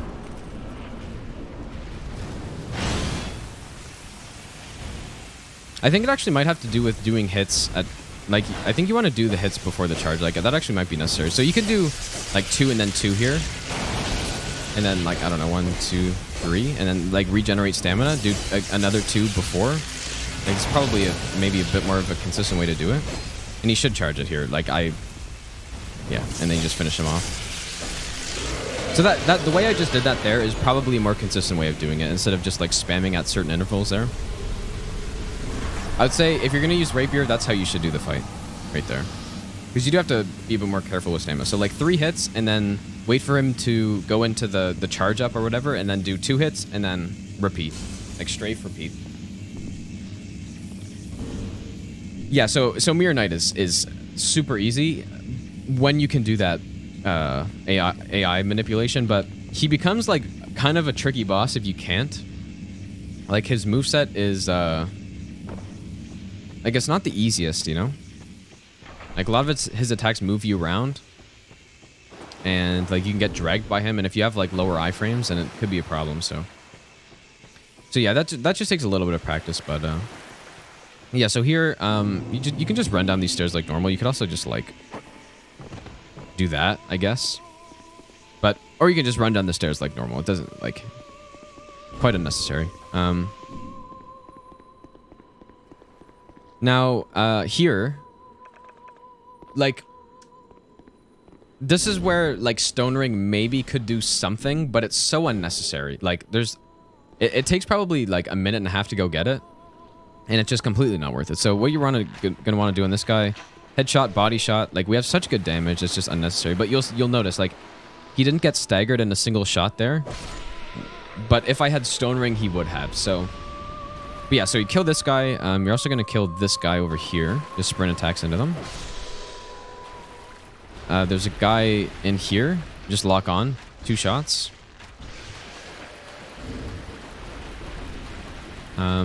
I'd like to snipe this guy as well. And now, yeah, so people familiar with Scholar will start to see the difference already in this area. These 3 guys are standing still, and they're always there. Like, they don't path around like in Scholar, which is very convenient because it makes it much easier to go through here. So yeah, again, just headshot, body shot. You just do it for all of them, and they don't it's not like they all start aggroing when you shoot one, right? So, I mean, they don't do that in Scholar either, but it's just nice when they're all sitting still, and it's super easy to get your shots off, and you're not going to miss either, right?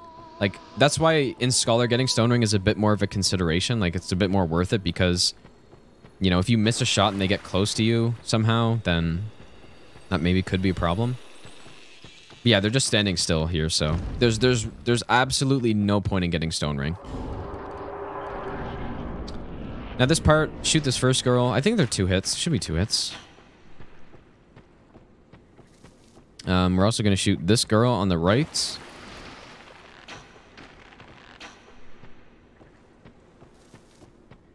And you just take this path. There's way less enemies through here. It's very nice. In Scholar, there's like a dude here. There's like a mage, 2 mages up there. There's like a mage in here. We just kill this girl. And then we're gonna kill this girl as we come across.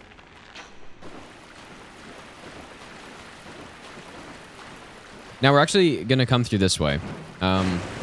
In Scholar, you would normally run around that way, but you don't want to go that way on Vanilla. You want to come this way.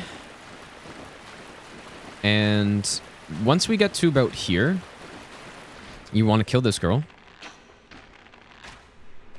Like, this area is so straightforward. Like, it's so easy. And we're going to kill this girl.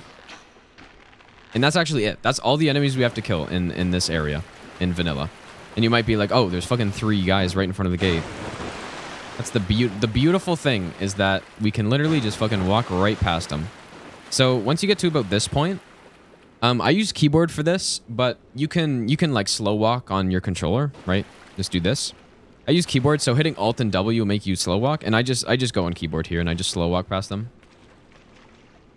And look, they just don't even aggro. Just hug the wall, slow walk past them. It's so nice.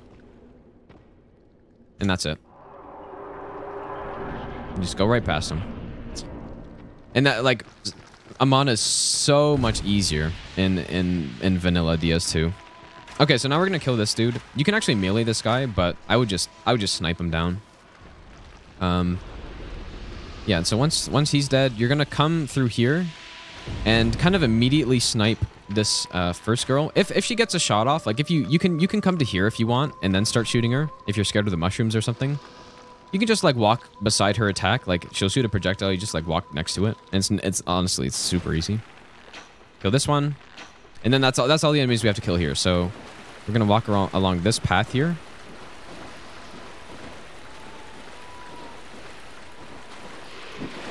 And just sprint past her. If you like go close to her, she'll do a melee attack, so. Yeah, and that's it. And like she'll shoot, but like it gets blocked, and there's no invader here like there's on Scholar. It's super easy. So now Demon of Song, there's literally one thing you have to worry about on this fight, and it's the quick hop. Which I could do this fight for a few hours and he probably won't do it. Maybe we'll get lucky and he'll do it here or something, but he probably won't. But generally you just sit in front of him. And oh man, I really wish he does it. I really wish he would do it, but yeah, you just outspace his attack and just spam him. And don't hit the fucking skin because you'll bounce off and deal way less damage. Or deal no damage. So, yeah, just outspace the attacks, go in. Get off like a full stamina bar. I'd love to see a hop. But basically, he's got one attack that's ultra fast. It's really fast, especially when you've never seen it before. It is very fast, and it will probably end a run the first time you see it. Probably. But if you sit in this fight for a few hours, you'll get it a few times for sure, so... basically, the quick hop, you just roll. Like, you don't even need to worry about where you're rolling to. Like, you just roll, and that's why I'm also constantly moving. Like, I guess I should explain when it comes. It comes when he doesn't have his face out, or I guess she... It comes when she doesn't have her face out. Like when she's got the skin over her face. That's when it can happen, right? So I'll show when it can happen here. Like, so during this it can happen, right? And that's why I'm always moving here, so that I don't get caught, like not having my stick moving, so that I have time to react and hit B.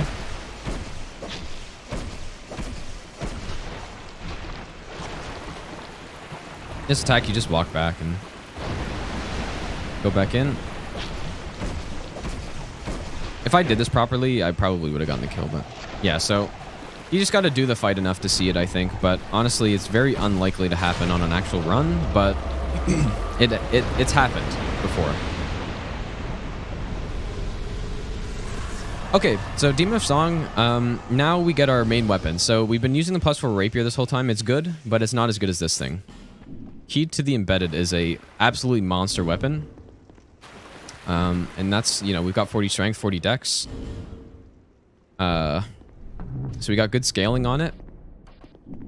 And the reason why it's so good is because, first of all, its base damage is insane, right? 220 base damage is very high. Especially for something that swings at like decent speed.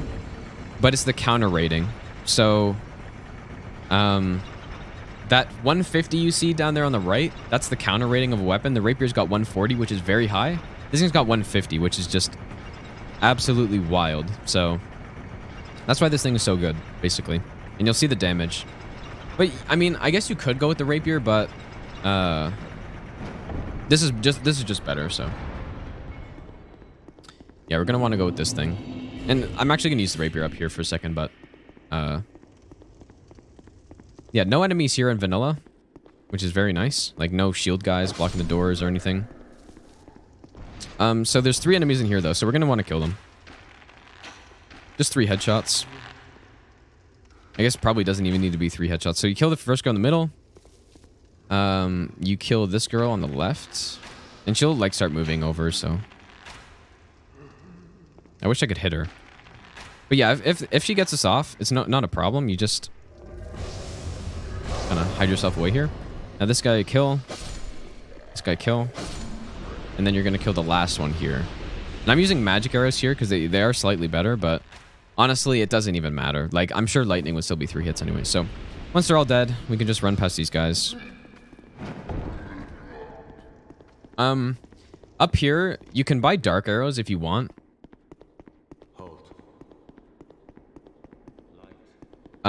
It's pretty unnecessary because you can just use lightning on the enemies. The reason you buy dark arrows is for the enemies in Dragon Aerie, but there's honestly no point. Like, you can buy them if you want some extra damage, I guess, but just use magic. It's fine. Now here, we're just gonna dodge past these guys. On this is the only attack from this guy that you have to roll. All the other ones you just walk around that way, you won't have to roll, but that's the only one you do have to roll. Come through here. You can just kind of go through these rocks on this point here. Let's do that, and then we're gonna break the rocks here. Just go around. Now this is the area where the Lycia would invade, and this could actually be a problem. The reason you can like get away with not killing her is because if you're fast enough through here, like she won't catch up and it's fine. But yeah, this is where she would invade if we didn't kill her. And what we're gonna do is run to this one. So I guess I go like so 1, 2, 3 past that ghost guy. It's not like that specific, but we're gonna shoot above one of these guys. It actually doesn't really matter which one. I usually do this guy, and you're gonna want to shoot like pretty high up and kind of right. Like, so see, he's got the thing in the middle here, like where the doors meet, like kind of up here. And you can like, and you have all the time. Oh, that's actually exactly what you don't want to do. But yeah, just like shoot, like it's actually a bit higher, like somewhere up here. And you have all the time in the world to just kind of like mess around with this. Because you're not invaded, but the reason you don't want to get invaded is because if you miss like one shot here, then you're probably gonna get caught up. Like she's probably gonna catch up to you. So that's why we kill her basically. But if you're gonna not miss an arrow here, then you don't have to worry about it. So guess I should split 2. Yep. So yeah, you have all the time in the world basically. So it's no problem. Unless you don't kill her, but I would recommend killing her probably for the first run.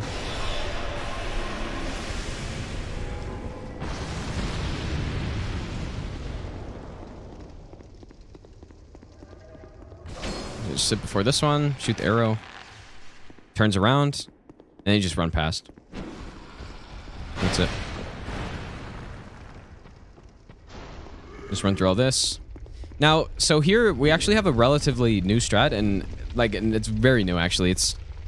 I started doing this I guess like 3 days ago maybe for SO1 no upgrades. But this is probably the way we used to do this is the least consistent part in the run, and it's still very consistent, but there's probably like a 5% or less chance that you can get killed here. But that's why we have a new strat now. So I'll show, maybe actually I can show the way we used to do it. Just to show, this is an option if you want to go faster, but basically what you would do is, hopefully made a save there. You'd run around the right side, and you'd have to dodge these enemies in a very specific way to not get killed in the fog gate. But like I said, there's still a small chance that you could get killed, so You do this, and you bait out both of the attacks. And then you just go to the fog gate. Yeah, so how fog gates actually work in this game is the enemies despawn behind it, at least I believe. So you can't really get hit through, but it's only on a frame perfect swing from one of those guys that it can somehow catch you when you're coming out of the fog gate. Like, it's an extremely small chance, but it is possible. And like, because it's possible, I was like, I don't really want to have a small chance of getting hit on runs. So I came up with this other strat of doing this. It's significantly slower, but it does work. So basically what you want to do first is kill this guy down here. I guess one thing to note, like if I was doing a normal any percent right now, I actually would just do that strat. Like if I was just doing a straight up any percent, I would just do that strat because it's quite consistent. It is quite consistent, but it's not absolutely perfect. So, okay, what we're gonna do? Come up here, and we're gonna shoot this guy. Or actually, we're gonna shoot the wall here to get him to turn around, and then we're gonna poison him. So we're gonna shoot the wall. He's gonna turn around. We're gonna put 3 poison arrows into him. This should work with the longbow, I believe. Here we go. So he's gonna die. 2 guys are gonna start running at us. So now we're gonna just run away. We're gonna come back here, and you'll notice, see how they're loaded in now. But once I get past a certain point, they're just not loaded in anymore. This is where we want to be, and we just want to sit here for a second. Oh my god, dude, that's so shit. That is so. Yeah, we're gonna sit here for a second until these guys start walking back. A garbage. Oh, Wandering off. Thanks for the 5 gifted subs, man. Yeah, and so now we're gonna come back, and we're gonna see this guy starts moving around. And so all we need to do now is shoot him, basically. Shoot him. And now that'll get him to start coming towards us, which is all we need, and then we can easily go into the fog gate after that. So we shot him, and then I'm gonna shoot this guy down here as well. And maybe that guy in the center as well. There we go. And so that should aggro most of them, and that's kind of all the important ones. And then we can kind of just, you know, run around the side here.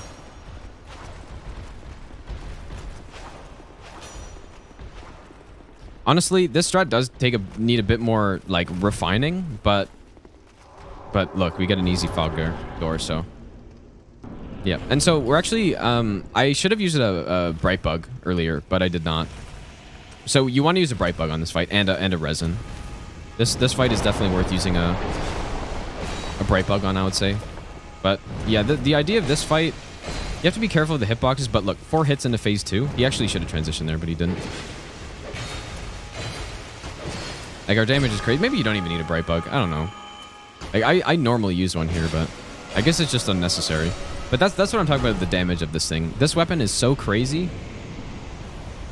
Yeah, about that strat before the fog gate, like, it definitely needs a little bit more refining. I think it's still brand new, and I haven't actually used it in a run yet. But yeah, that's kind of the idea of it. Like, you can kind of mess around with stuff, like test out, like shooting different guys to see what works. 'Cause I honestly don't know. Like, it's a brand new strat, so. But yeah, the whole idea is that you clear the guys away from the front of the fog gate, and then you can run into it without having a chance of getting hit from behind. So I'll do it again here. I'll actually use the bright bug this time, I guess. But I guess you just don't even need it. I don't know. The reason you kill this guy, by the way, is because he rings the bell, which causes a bunch of mages to spawn here, so that's why we do that. We're going to run up to the one past the torch here, shoot the wall, get him to turn around. Here we go. 3 arrows, 3 poison. I guess another thing that maybe people don't know about DS2 is that RTSR does affect poison buildup. So having RTSR on while, like, on a normal resistant, like poison resistant enemy, like so these guys for example, with RTSR it's 3 shots, but without it's 4. So that's I guess something to know. Yeah, exactly. We just need room to enter the fog gate. So, and I guess where would you use the bright bug? Probably maybe right after you shoot this guy, I guess. Makes sense.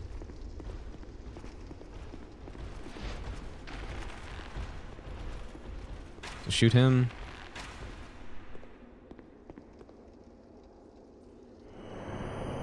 Wait, what is he doing actually?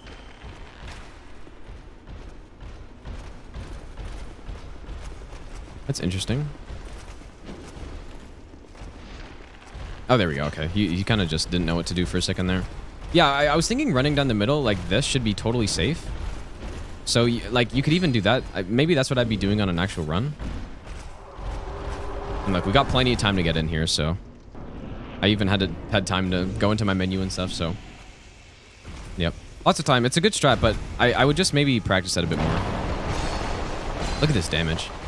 This attack, I like to roll through it, and he has a high chance of doing this follow-up, which you can punish a bunch of times. And yeah, look at this. Like, look at our damage. Absolutely just wild. Yeah, this boss, the way I fight him is... I guess I'll show it a little bit here. The way I fight him is without spaces. So, like these attack, outspace it. And you can go in for a sprint attack. The one where he backsteps, you can just strafe it to the side like this. And then, if you're in this position, he'll often do... that like kind of side swipe I was talking about. This attack only is in phase 2, so I guess, I don't know. Yeah, this sprint attack and then get out and outspace again, basically. This, and you want to make, like, he does have follow-ups to all these, like, all of these attacks, but if you're outspacing them, like, and have enough room, you won't do the follow-up, so. Yeah. Right, outspace, go for a sprint attack here. That's how I fight this boss.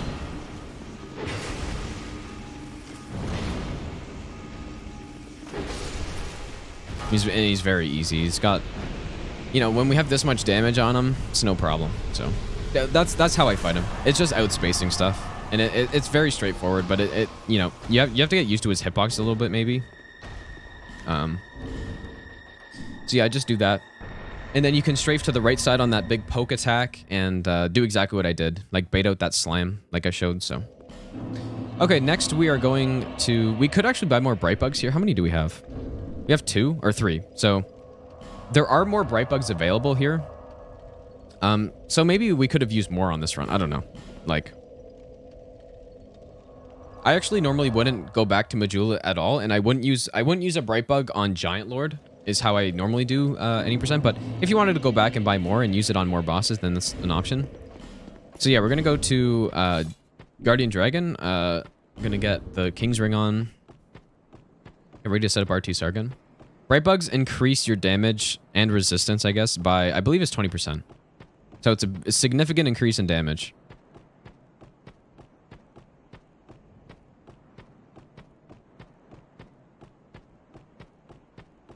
Open the door, and then while this is happening, I just set up R2 Star here. And you can actually do, once you can actually wield this effectively, you can do a setup where you do sprint attack and then just do an R1. And then I'll get your poison set up, so it's a bit faster, I guess.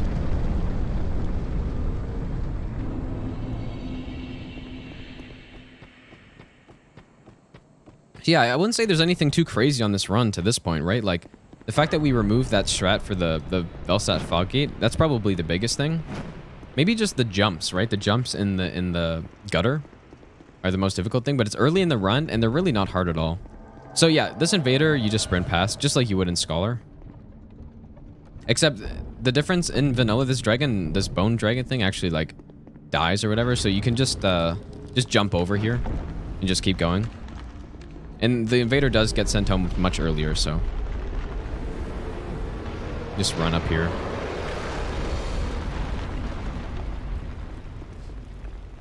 Yeah, there's a jump that I'm gonna do in the dragon area that might be a little bit sketchy for people. But I don't know. See when we get there. Honestly, I don't really know getting around the other way, or like without doing the little jump or the skip. I don't think it's too complicated, but I don't know. We'll see when we get there. This fight has a lot to actually, like, this fight is pretty specific. So first of all here, I'm gonna resin here. Like, you can walk to the side of the door and just resin. And then this next one, I'm gonna Bright Bug on, right? So just walk to the right of the door frame and just, you won't get hit here. Just Bright Bug. Yeah, this fight is quite specific. So I'll do it and, yeah, we'll see. I don't remember the exact punish I did, but I believe it's 2 R1s here. So you want to get R1, R1. So I was actually a bit slow there, probably. But he's going to do this. You can actually get an extra hit here. He's going to bite. This is what you do on the non-good RNG, by the way. And then he's dead. So that was a good demonstration of what to do if you don't get what we're trying to get, which is not that. Hopefully I made a save. I really hope I made a save there. I think I did. Yeah, very easy fight. When you can get these like kind of scripted kills on him. Yeah, so the idea of that one is when I don't get it, and I'll show what I mean by not getting it. Like actually, I feel like I would normally do just an R2 here, but I'll try R1s. Like, I can't remember if R1s are too slow for this. Like, you kind of want to angle your hits here. Okay, here we go. See, so he's going to turn, and we can just spam him, because his AI just wants him to turn. There we go. That's what we want. So, you'll see, like, you know, he kind of sat there, and then he turned, like, 45 degrees. And then he will always do either a single bite or a double bite after that. And with this weapon, it doesn't matter which one, because we have so much damage.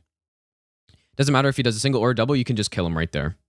So, yeah, if you, like, don't get the kill there, then you can just, like, bait out foot stomps and then start fighting him normally. But, yeah, that's what we're looking for. So you want to angle those hits at the start a bit. And that's what I didn't do on the first one. And, yeah, if you do it incorrectly, and... like, I guess there's a slight chance that he just flies back anyways. But yeah, if you do it incorrectly, or you're not in the right spot, he's going to fly back and do what happened on the first kill. And that's like the backup strat. So yeah, 2 hits here. Right? He's going to angle. And you just spam. And see, he's doing the bite right now. Oh, wow. That is some meme HP. Maybe you do 2 R2s at the end, I guess. But yeah, that was the single bite. So we actually missed a counter, I believe. But yeah, so that's what we're looking for. This is definitely worth learning. It works on every run. It's just that, you know, you might not be able to kill him, but you can get a big chunk of his health down. Like, even on a run like SO1 no upgrades, you're going to get most of his health down. This strat. And it works a bit differently with different weapons, like to move to the right spot. But with this weapon, it's very easy because it's got a lot of range, right? So we're actually... on that fight, I hit his wing. So you see, the first hit did like 500, and then the next one did like 800. That's why. Headshots do more damage. But yeah, we'll do the exact same thing here. He did the double bite, and that's it. So that's like the backup strat, basically. You do a head hit, you roll if he does the bite, which he will most of the time, if not all the time. And you do the rest of the punish. I guess I'll show this fight, like what you would want to do if you get out of the, like, this kind of the scripted stuff. Out of the preparation, I guess. Like, the way you want to fight this guy is try to stay at his feet and bait out the foot stomp attacks. And if, you know, if you don't get a footstep stomp and he starts flying, you just need to know what attack he's doing, right? If he's doing, like, the big AoE fire, or... I should also note, I like to stand at the shadow here. Yeah, but I did get it again, so... So it's just, you know, we got less damage on this. So see, he did a single bite that time. What you would do is, you know, very high chance he does a foot stomp there. He didn't. And he's doing the AoE fire breath, so you just run away. On this one. And we're going to once he's done it, try to get back in front of him. That's just the fireball. Run to the side on that. We want to be, like, try to get in front of him. So this actually does have hitbox. He's flying and he's going to go, like, grab onto the side. Just run underneath him. Like, you know, just to the side, maybe. You can actually get an arrow off during this, too, if you want. Maybe 2. And now we're going to get back to his feet. So we can get a couple hits. Also, his tail does have a hitbox during that. Get 2 hits, and we're at his feet again. We want to get the stomps. We don't get it. He's doing AoE again. Just get out. Like, it's not a hard fight. You just need to know what to do. Like, it's not, like, reaction-based or anything. You just need to know what to do in certain situations. What is he doing? Okay, he wanted to bite. See, like, he's biting here, so punish that. I want to show a foot stomp what to do. So foot stomp, you just come to the other foot and you get your hits in, and then you just, you know, just like this. And he'll do the foot stomps a lot. Like, he'll just loop it. So, okay, this is just flying. You can get to his face. You can try to bait out a bite or something. That again has a hitbox. He's going to grab on. And just run underneath him again. Get an arrow in there, maybe. Just like sit here, make sure you don't go under his tail and go to his foot, get a couple hits off. Kind of just cycle this.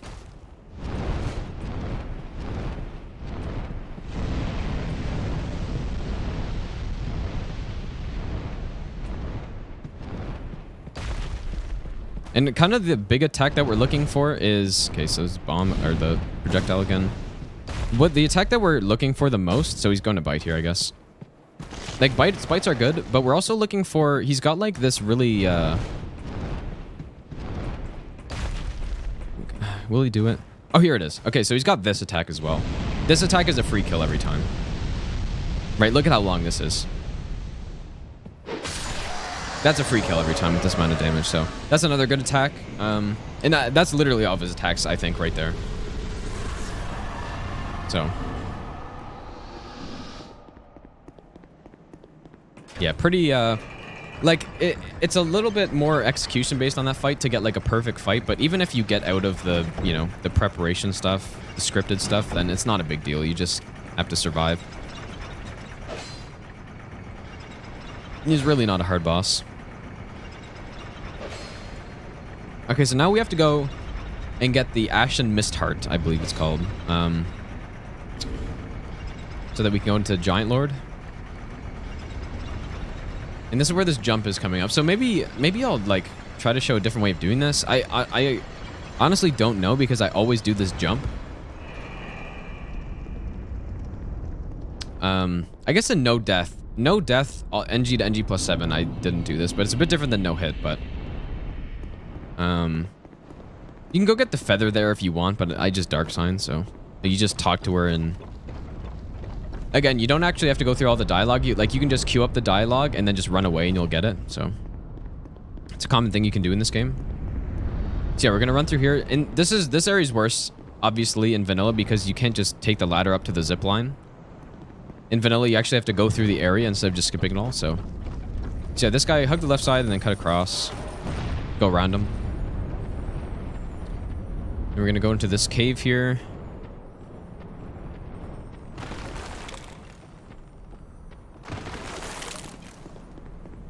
Now here's where the jump is. So, I do this jump on every run. And it's really easy, but... I mean, I can... Like, if you don't have baby jump mod, like, do not do this, right? Because you could easily mess it up. But literally all it is you just jump to there. Right? So this skips basically having to run all the way around to the top part of this. It's a significant amount of time.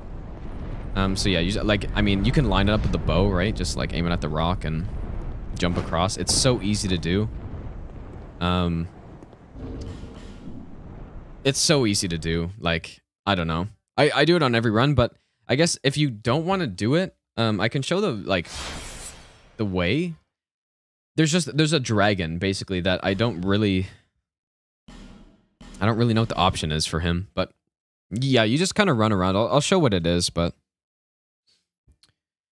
if I remember the enemy placements, like I believe you can jump over him or something. Like, I think it's actually more dangerous to not do the jump, basically, is what I'm saying. So you just go this way. You can just dodge past these guys.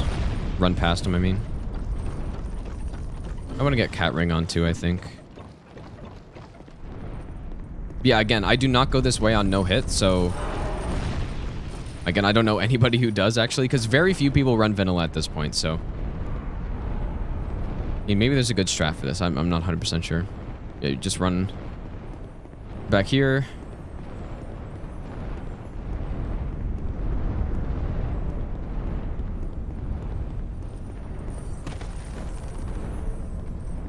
I think you would want to kill this guy, probably.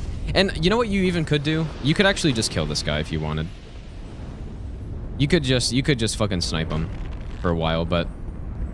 I mean... I don't think with full health you'd survive a full drop down here. Like, so I don't... Honestly, I don't know if you can just run past him safely, or if you'd, like, fire breath you. I think you'd probably run past him safely. I don't know. I guess if I was doing that, I would probably kill him. But then, yeah, now we're back. Like, the jump takes you to right here. Takes you right there, right? So that's what it prevents you from having to do. You could kill him, I think. Like, you could maybe poison him and do it like that, I guess. It just might take some time. I'm really not sure. But yeah, killing him, of course, would be an option. So maybe it's just that, I guess. Or you could run past him. Maybe running past him is consistent like that. I don't know. I like I said, I haven't done a no-hit where I haven't done this jump. So...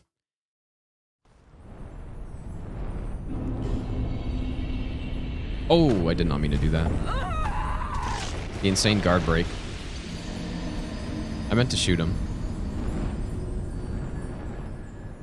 But yeah, I would recommend doing the jump. Like, just make sure you have baby jump mod and just do that.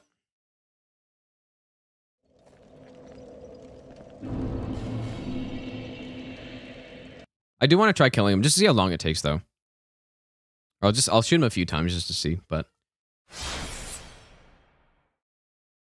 yeah, would highly recommend learning how to do the jump, and it's again, it's so easy to do, and yeah, like it's not really something that you're gonna miss, I don't think, unless you're just like super nervous, which you could be because this is near the end of the run. So I don't know. Okay, let's see how much damage we do here. So these are poison arrows. You can poison them. You shouldn't be able to hit you from here. And I guess our damage isn't too bad, so you could do this, right? And you should, like, fly around, I think, but... Like, he'll do this. But, yeah. Wonder if the headshots do more damage to him. Probably. Let's see. So that did 347. Oh, it totally does. 231. Oh, so you can go for headshots, I guess. Like, yeah, you could kill him. I mean, I don't see why not. Doesn't actually take as long as I thought it would, so.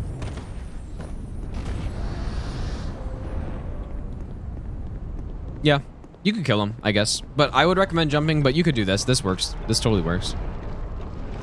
So, that's cool. Okay, so now...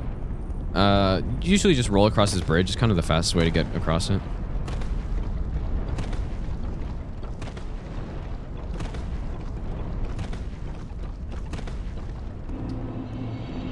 Okay, so the way to do this part is the first two guys you don't have to worry about. Like, this part is quite different than on Scholar. So just run across here. Go to the left side of this guy, like our left side, and he just won't hit you with anything. Just like this. And then they will not chase you past here, so not a problem.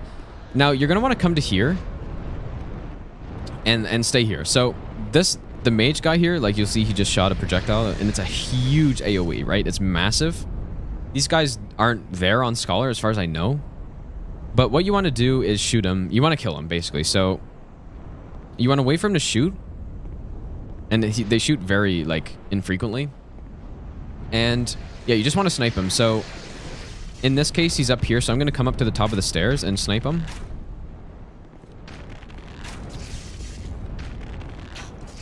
If I could ever hit him. There we go. So yeah, if he's like onto the right side, you just come to the top of these stairs and shoot him. And then if he shoots, you can go back down here. A lot of the time he'll be just in the center, so you can just come down these stairs and shoot him from here. That's usually way easier, but yeah, so you can do that. Now, these guys, we're gonna kill them. There's a way to run past them, but I wouldn't recommend doing it unless you want to be fast. Like, yeah, if you want to be fast, you can run through this whole section, and it's actually consistent. Way more consistent than it would be on Scholar because of the knights at the end, which I'll show.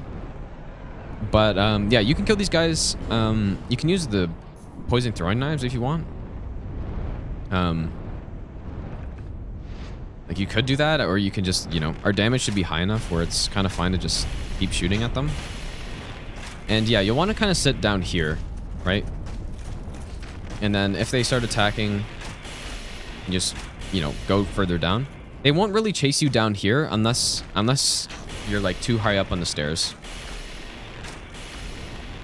So yeah, you could use poison for this too. Like, there are a lot of guys, like this is very slow, this section. Slower than on Scholar, to be fair. But yeah. Like, you can just kill them all, and that's probably what I would recommend. And there is a way to sprint through here, and I guess I can show it, but it's just like... I wouldn't recommend doing it. So this is a magic attack. I'm just going to go down. You shot a magic projectile there. But yeah, there's no Dragon Knights here, so... Until this part, I guess. And I guess this is actually where Stone Ring would be the most useful in the run, probably. But again, very unnecessary. So yeah, we're gonna kill these guys here. I have 14 poison. I like to use my poison on the NPC guys up here. But you only need 3 per each. I guess at the minimum though. Like if they dodge it, you'll need more, so. But yeah, I guess like there, you know, you could use poison on Throne Duo, but it's actually quite unnecessary with the +7 longbow. So yeah, I mean, you could use poison on these guys too if you wanted. Like, you can kind of determine where you want to use poison. I would absolutely recommend it on the NPC guys, though. And yeah, again, well, they can't walk past this door, so you can just, like, sit in here. Now, these guys are a little bit trickier. So, yeah, like I said, we're going to use poison on them. So, 3 shots to get poison. So, just shoot 1 on the right, or on the left, doesn't matter. So, we got poison off. Now, I'm going to keep shooting them as they come down here. We actually got a headshot there. And again. So I'm probably going to kill him before he gets down to me, actually. Yeah, I mean, that's so easy. But if they do start to get down to the lower stairs, what you can do is just run all the way back. I'll show it here. I'll show it with this guy. So yeah, so poison him. So he rolled that one. So it's going to take another one. There we go. So say I accidentally let this guy, you know, get down too low or something. Like with this much damage, it's probably hard to have that happen, but you can just run back here and they will not walk past this door as long as you don't keep attacking them. Right? So he's going to turn around and he's going to go all the way back to his initial position, right? And then we can do this again. Like if you kept shooting him, he would chase you through here, but yeah, he shouldn't keep chasing you through there, so. Yeah, if you have like lower damage or if you like miss a lot of shots or something, this is what you can do and you'll just go back. It's handy to know. All right, and then now these are the last 2 guys. Just shoot this one from here, and yeah, dark arrows do a little bit more damage here, but it's not worth actually spending the time to go get them.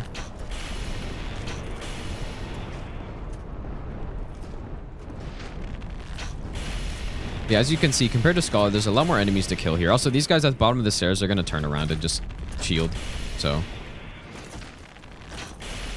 Even though they have massive shields, they're not very resistant. They're not very good at absorbing my arrows, so.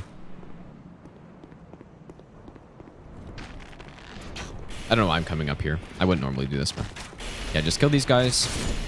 And there's one last guy. You actually don't have to kill him. It's an NPC guy. And this is, if you're going to sprint through this area, it's actually the only enemy you have to dodge, which sounds kind of weird. And I didn't really make a save earlier, so I'm not sure if I should show... Maybe I can show it, I guess, but... This guy, you can kind of just aggro him. Like, you could kill him if you wanted to. Like, you could, like, headshot him. I don't know if that same thing applies where he doesn't run past the stairs, but usually I just aggro him and then kind of just run around him like this. And you'll see, like, the reason it's way more consistent to sprint through this area versus Scholars because there's only 1 knight at the end here. Right, and this guy shouldn't chase you into here, but he absolutely can. So you have to watch out for that. So like, if he does, just, you know, talk to this dude, get the Mist Heart, and just like run around and bone. Like make sure you're at a safe spot where you can bone. Obviously if he doesn't chase, it doesn't matter, but I kind of want to try sprinting through just to show what it would look like, maybe. I wouldn't recommend doing it for most people, but I don't really have a great save for this, I don't think.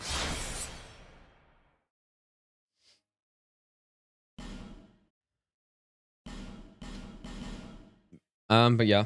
And then after this, there's only 3 more bosses, and it's basically no running sections. Like, there's a little part before Giant Lord, but...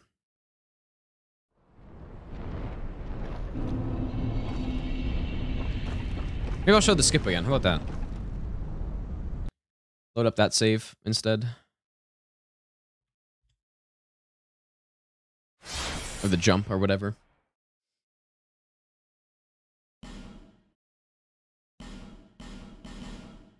So we're at 125 right now, and obviously I'm doing a tutorial on this run. But yeah, this run it's pretty fast. It is pretty quick. Oh my god. The one before that. It's very quick. Like I said, you can get like a 110 probably with this route, like doing all the safe strats included. And if you're gonna like sprint through this section and like do all the jumps, like you can get like an hour probably. If you're going really fast. To get faster than an hour, you'd have to start doing some other stuff, and you can. Like, it's definitely possible. Pseudo's done less than an hour. You did like a 56 or 7 minute run or something, so definitely doable, but yeah, just jump. Like, it's so easy. Just jump.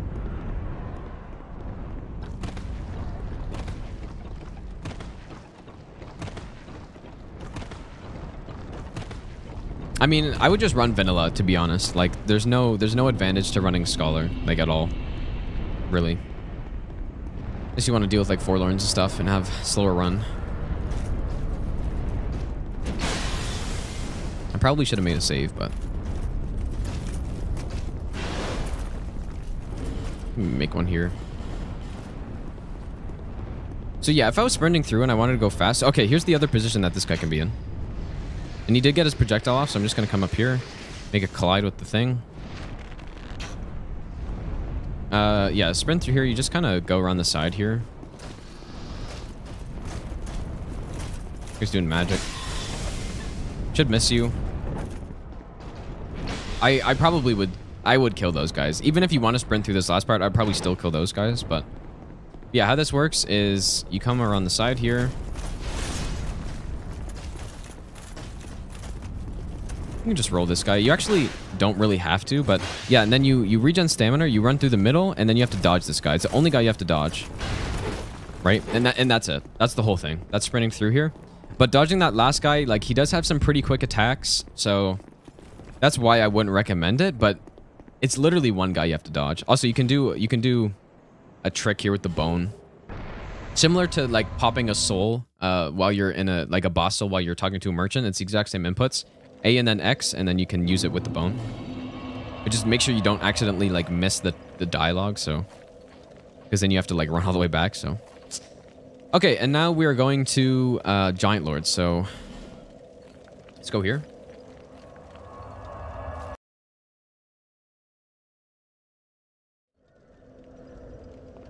And yeah, make sure you don't have cat ring on. There's a skip you can do up here. I mean, should I show it, I guess? I haven't done it in a long time. I guess I can show it. I don't do it ever. Like, unless I was really trying to go fast, but you can, I guess you can. So you can, actually, I guess you don't have to kill the guy. How it works is, you want to be below a certain weight percentage, and you want to come here. I should probably make a save. And you want to do, what is my gesture key, dude? I don't even know. I literally have no idea what my gesture key is.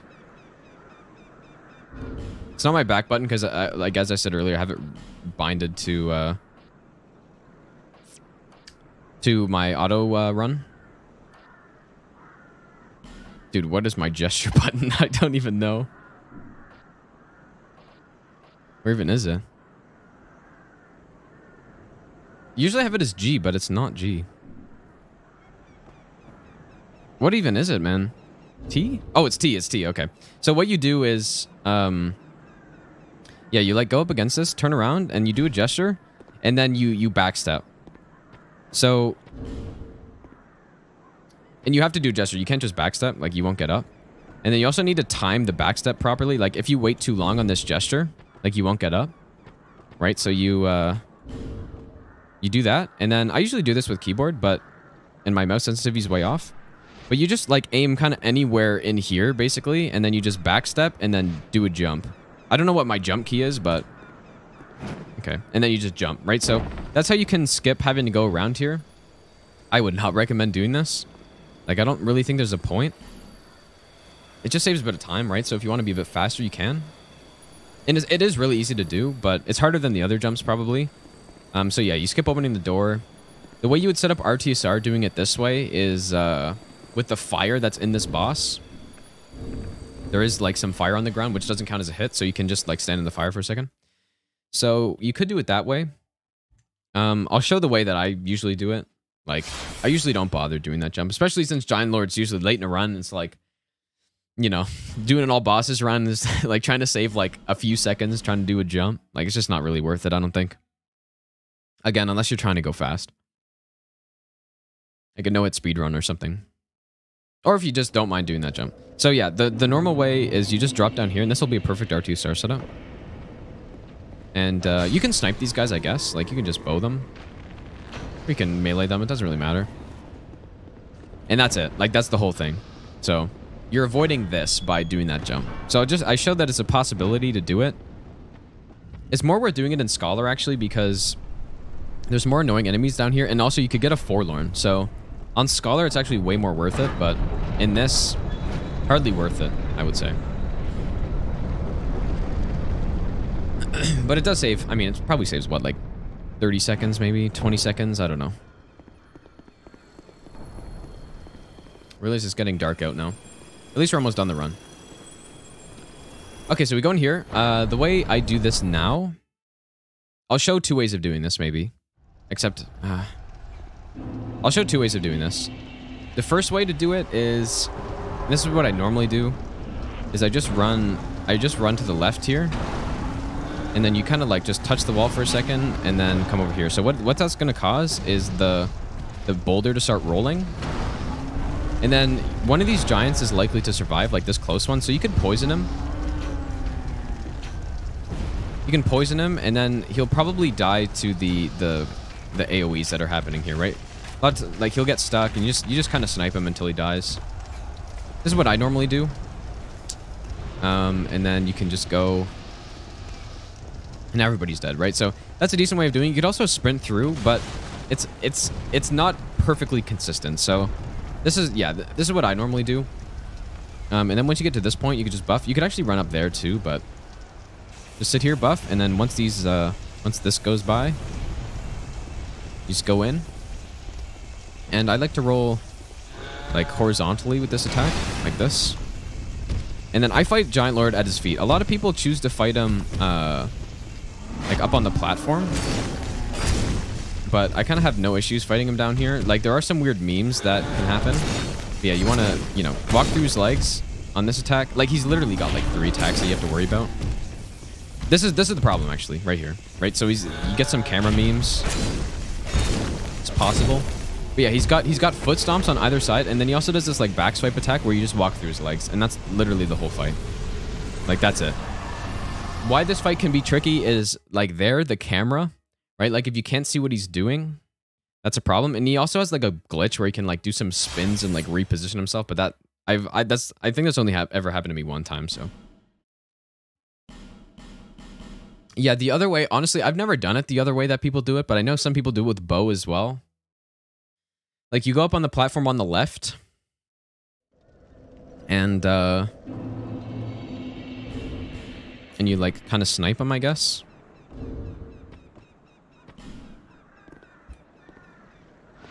My camera sensitivity is all messed up.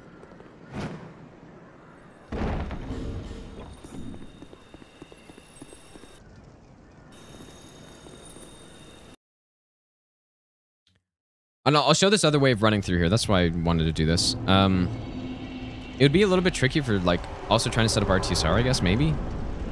But like, you just kind of run through on the side. I wouldn't recommend doing this probably. But you just run around. And like, nobody should really aggro to you. And then the boulder will start rolling, so like, that's basically it. And you can run up to there as well. And I guess I can set up RTSR in this this flame here too. Right, there we go. So you can do it this way as well. Which is what I would be doing on like a speed, but it's a little bit less consistent, is because the giant hitboxes are huge. Like, they're absolutely just massive hitboxes, so. But yeah, this is the platform I was talking about. So I know a lot of people, I don't know the timing of this, I'm probably gonna die, but like, a lot of people come up here and they roll his attack, and they either shoot him with a bow or like go up and like hit him. Like, I don't really know how this works super well because I don't do this, but yeah, like you know, I guess you would use the bow here. Maybe these are attacks that I can't even punish. I don't do this, basically. I think it's unnecessary. But I know a lot of people do this, so I don't know. You can. That's an option. Yeah, so... Yeah, see, he puts his sword up. You just walk through his legs. 3 hits. And then you look what he's doing again. He's doing it again. One thing you have to be careful of is getting too far to this side, which shouldn't normally happen. But, yeah, you don't want to start getting caught by the AoE there, right? So, yeah, you literally just keep walking through. It's like every single attack he's done so far is the same attack. And he just keeps doing it. And he could do a foot stomp if you're at his foot. But, like, he just keeps doing the same attack. So... Yeah, that's how this fight goes. And then you could just Dark Sign immediately. Don't need any kind of giant soul here. So that's the fight. Yeah, and I do know a lot of people choose to fight him on that like balcony. And maybe that just avoids some of the like memes that I was talking about, like camera and stuff, but yeah, you'll be totally fine if you just fight him on the ground. Just you need to maybe prepare for some camera stuff, I guess. Okay, final 2 bosses here. Throne Duo, I mean, there's not a lot of hard bosses in this run, and Throne Duo isn't hard, but it's probably the hardest boss in the run, I guess. Usually people just go bow for the whole thing, or like for at least the killing Watcher, which is actually, I normally do that as well. There's a little strat you can do though that I found out a while ago that you can do to get some extra damage in phase 1.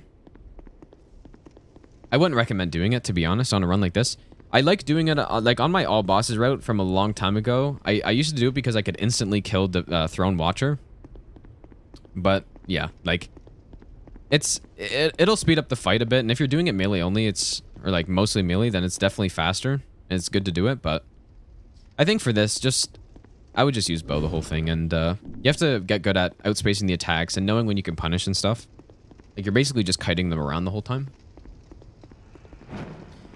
But I will show this opener, I guess. So I'll show this opener. How it works is you shoot 2 arrows at him, at Throne Defender, and sorry, Throne Watcher. I don't know. Okay, I messed this up. I haven't done this in a long time, actually.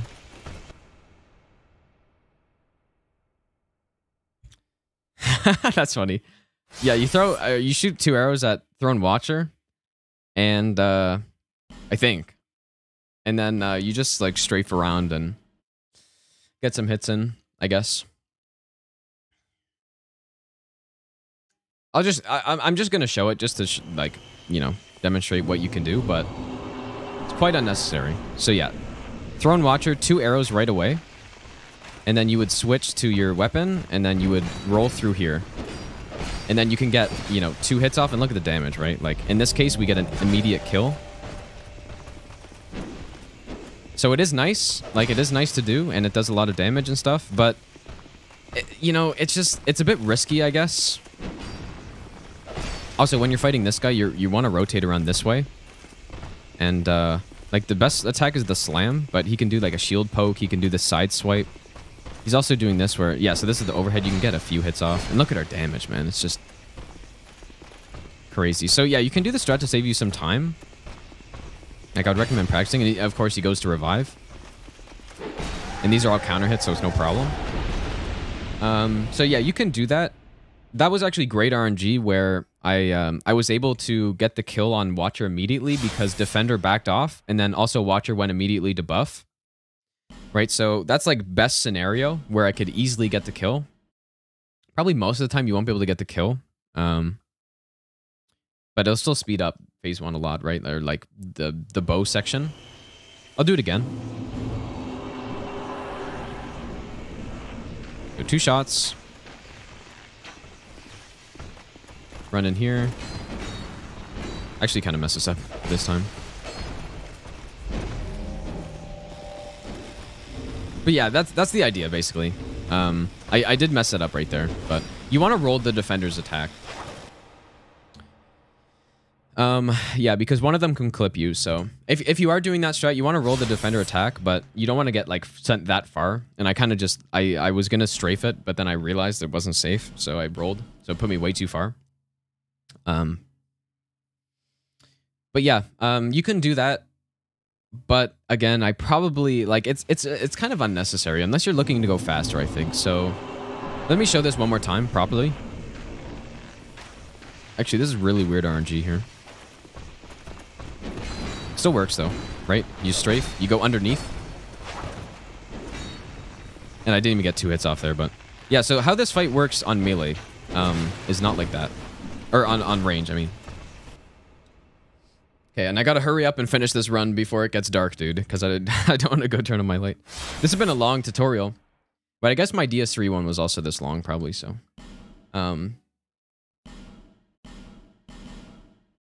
Yeah, so I'll show this fight how you would do it all archery, and it's really straightforward. You just outspace attacks, yeah, you just go for shots here, and you can use poison too if you want. But I actually don't think on longbow there's even a point because the damage is so high, anyways. Yeah, so you can go for like 3 hits right away here, and then again outspacing this, and you have to determine whether it's safe to shoot or not. And there it was, because the defender wasn't really doing anything.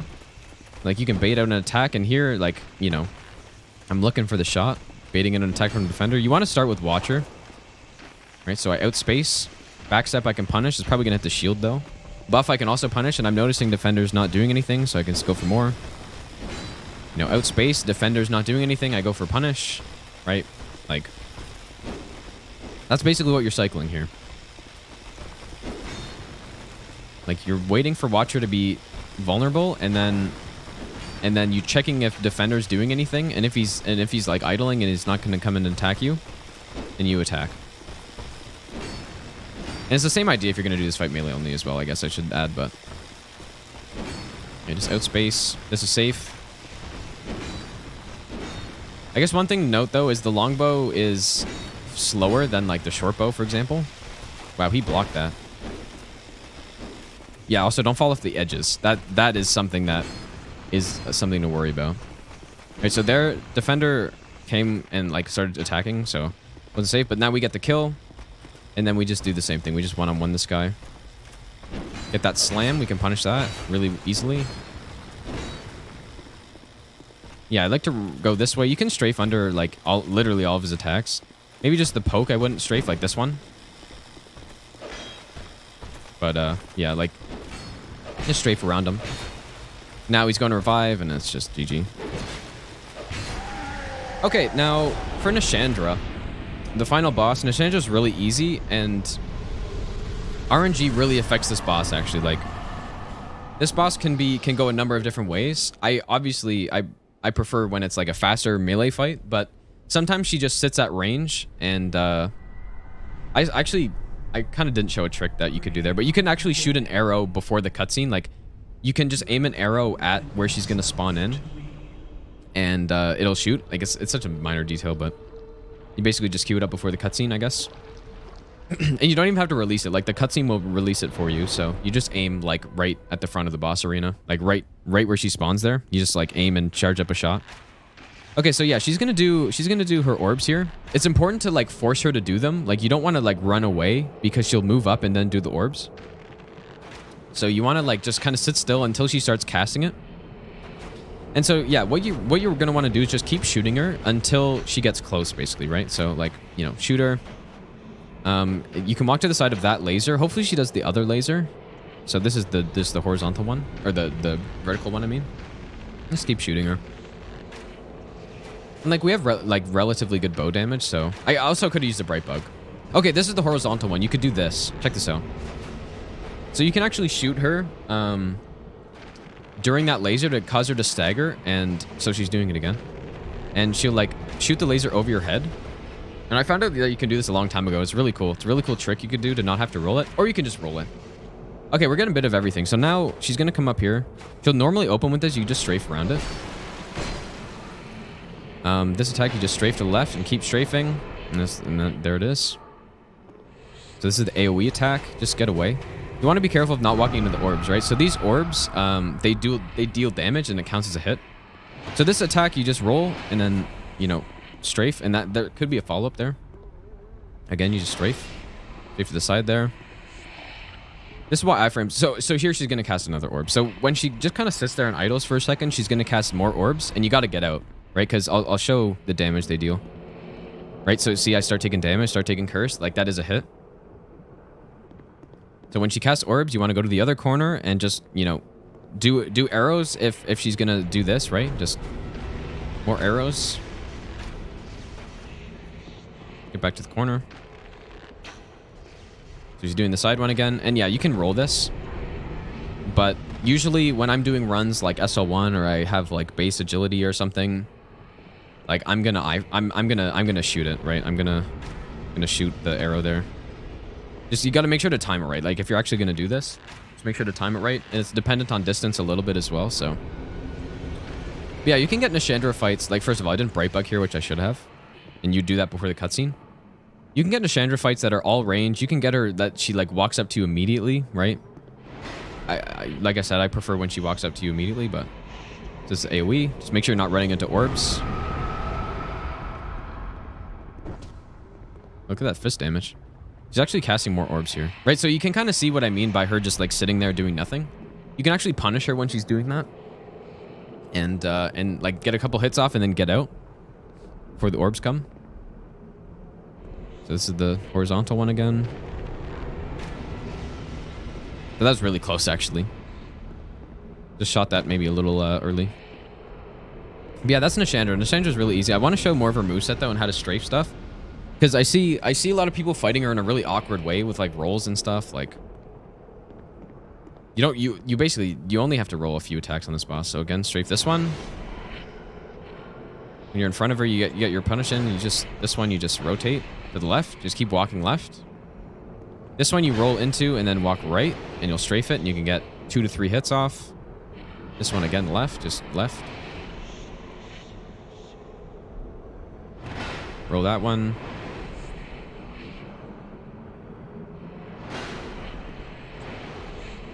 So she's like, it's actually, it's fun to fight Nashandra actually. Like, I don't know, when she comes up and does melee, like some of the strafes are pretty cool, I guess, but there's like one thing she hasn't done. Okay, she's gonna do orbs again here.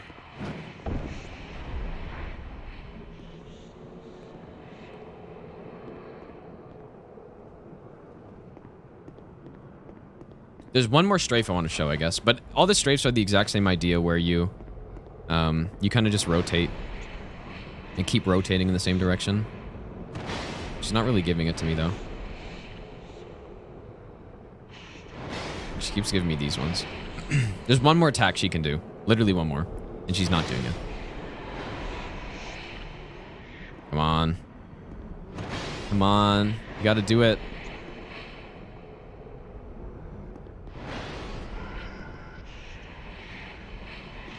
Wow, she's really not doing it. It's like her most common attack, man. Why is she not doing it? Is it because I'm not punishing? Maybe? That's really weird. Interesting. Maybe it's because I'm not attacking. Like, I don't know. Now she's doing orbs again. Anyways, like, it's the same idea as all the other strafes. Like, she did it earlier in the fight. She did do it earlier in the fight, but... yeah. It was the one I said she didn't do a follow-up on, basically. But yeah, that's how you do, you know, vanilla no-hit, dude. It's a really easy run. It's much... I would say it's much better than the Scholar run, probably. It's faster. No forlorns. You get the DLC keys right away. There's a lot less enemies to deal with. Like, if you watch this versus, like, a Scholar run, there's a lot less enemies to deal with. And this was the tutorial route that I did in hour 38. Like I said, this route is, like, 110. And that's, like, that would be a slow run. To get, like, a 110 to 115, that's, like, a slow run for this route. So yeah, I mean, this is how, like, I definitely would recommend running vanilla. Not a lot of people do at this point. Like, there's only, like, 3 people or 4 people who actually run vanilla out of all the DS2 runners. Most people run Scholar. But, yeah, like, that's how you know it vanilla, dude.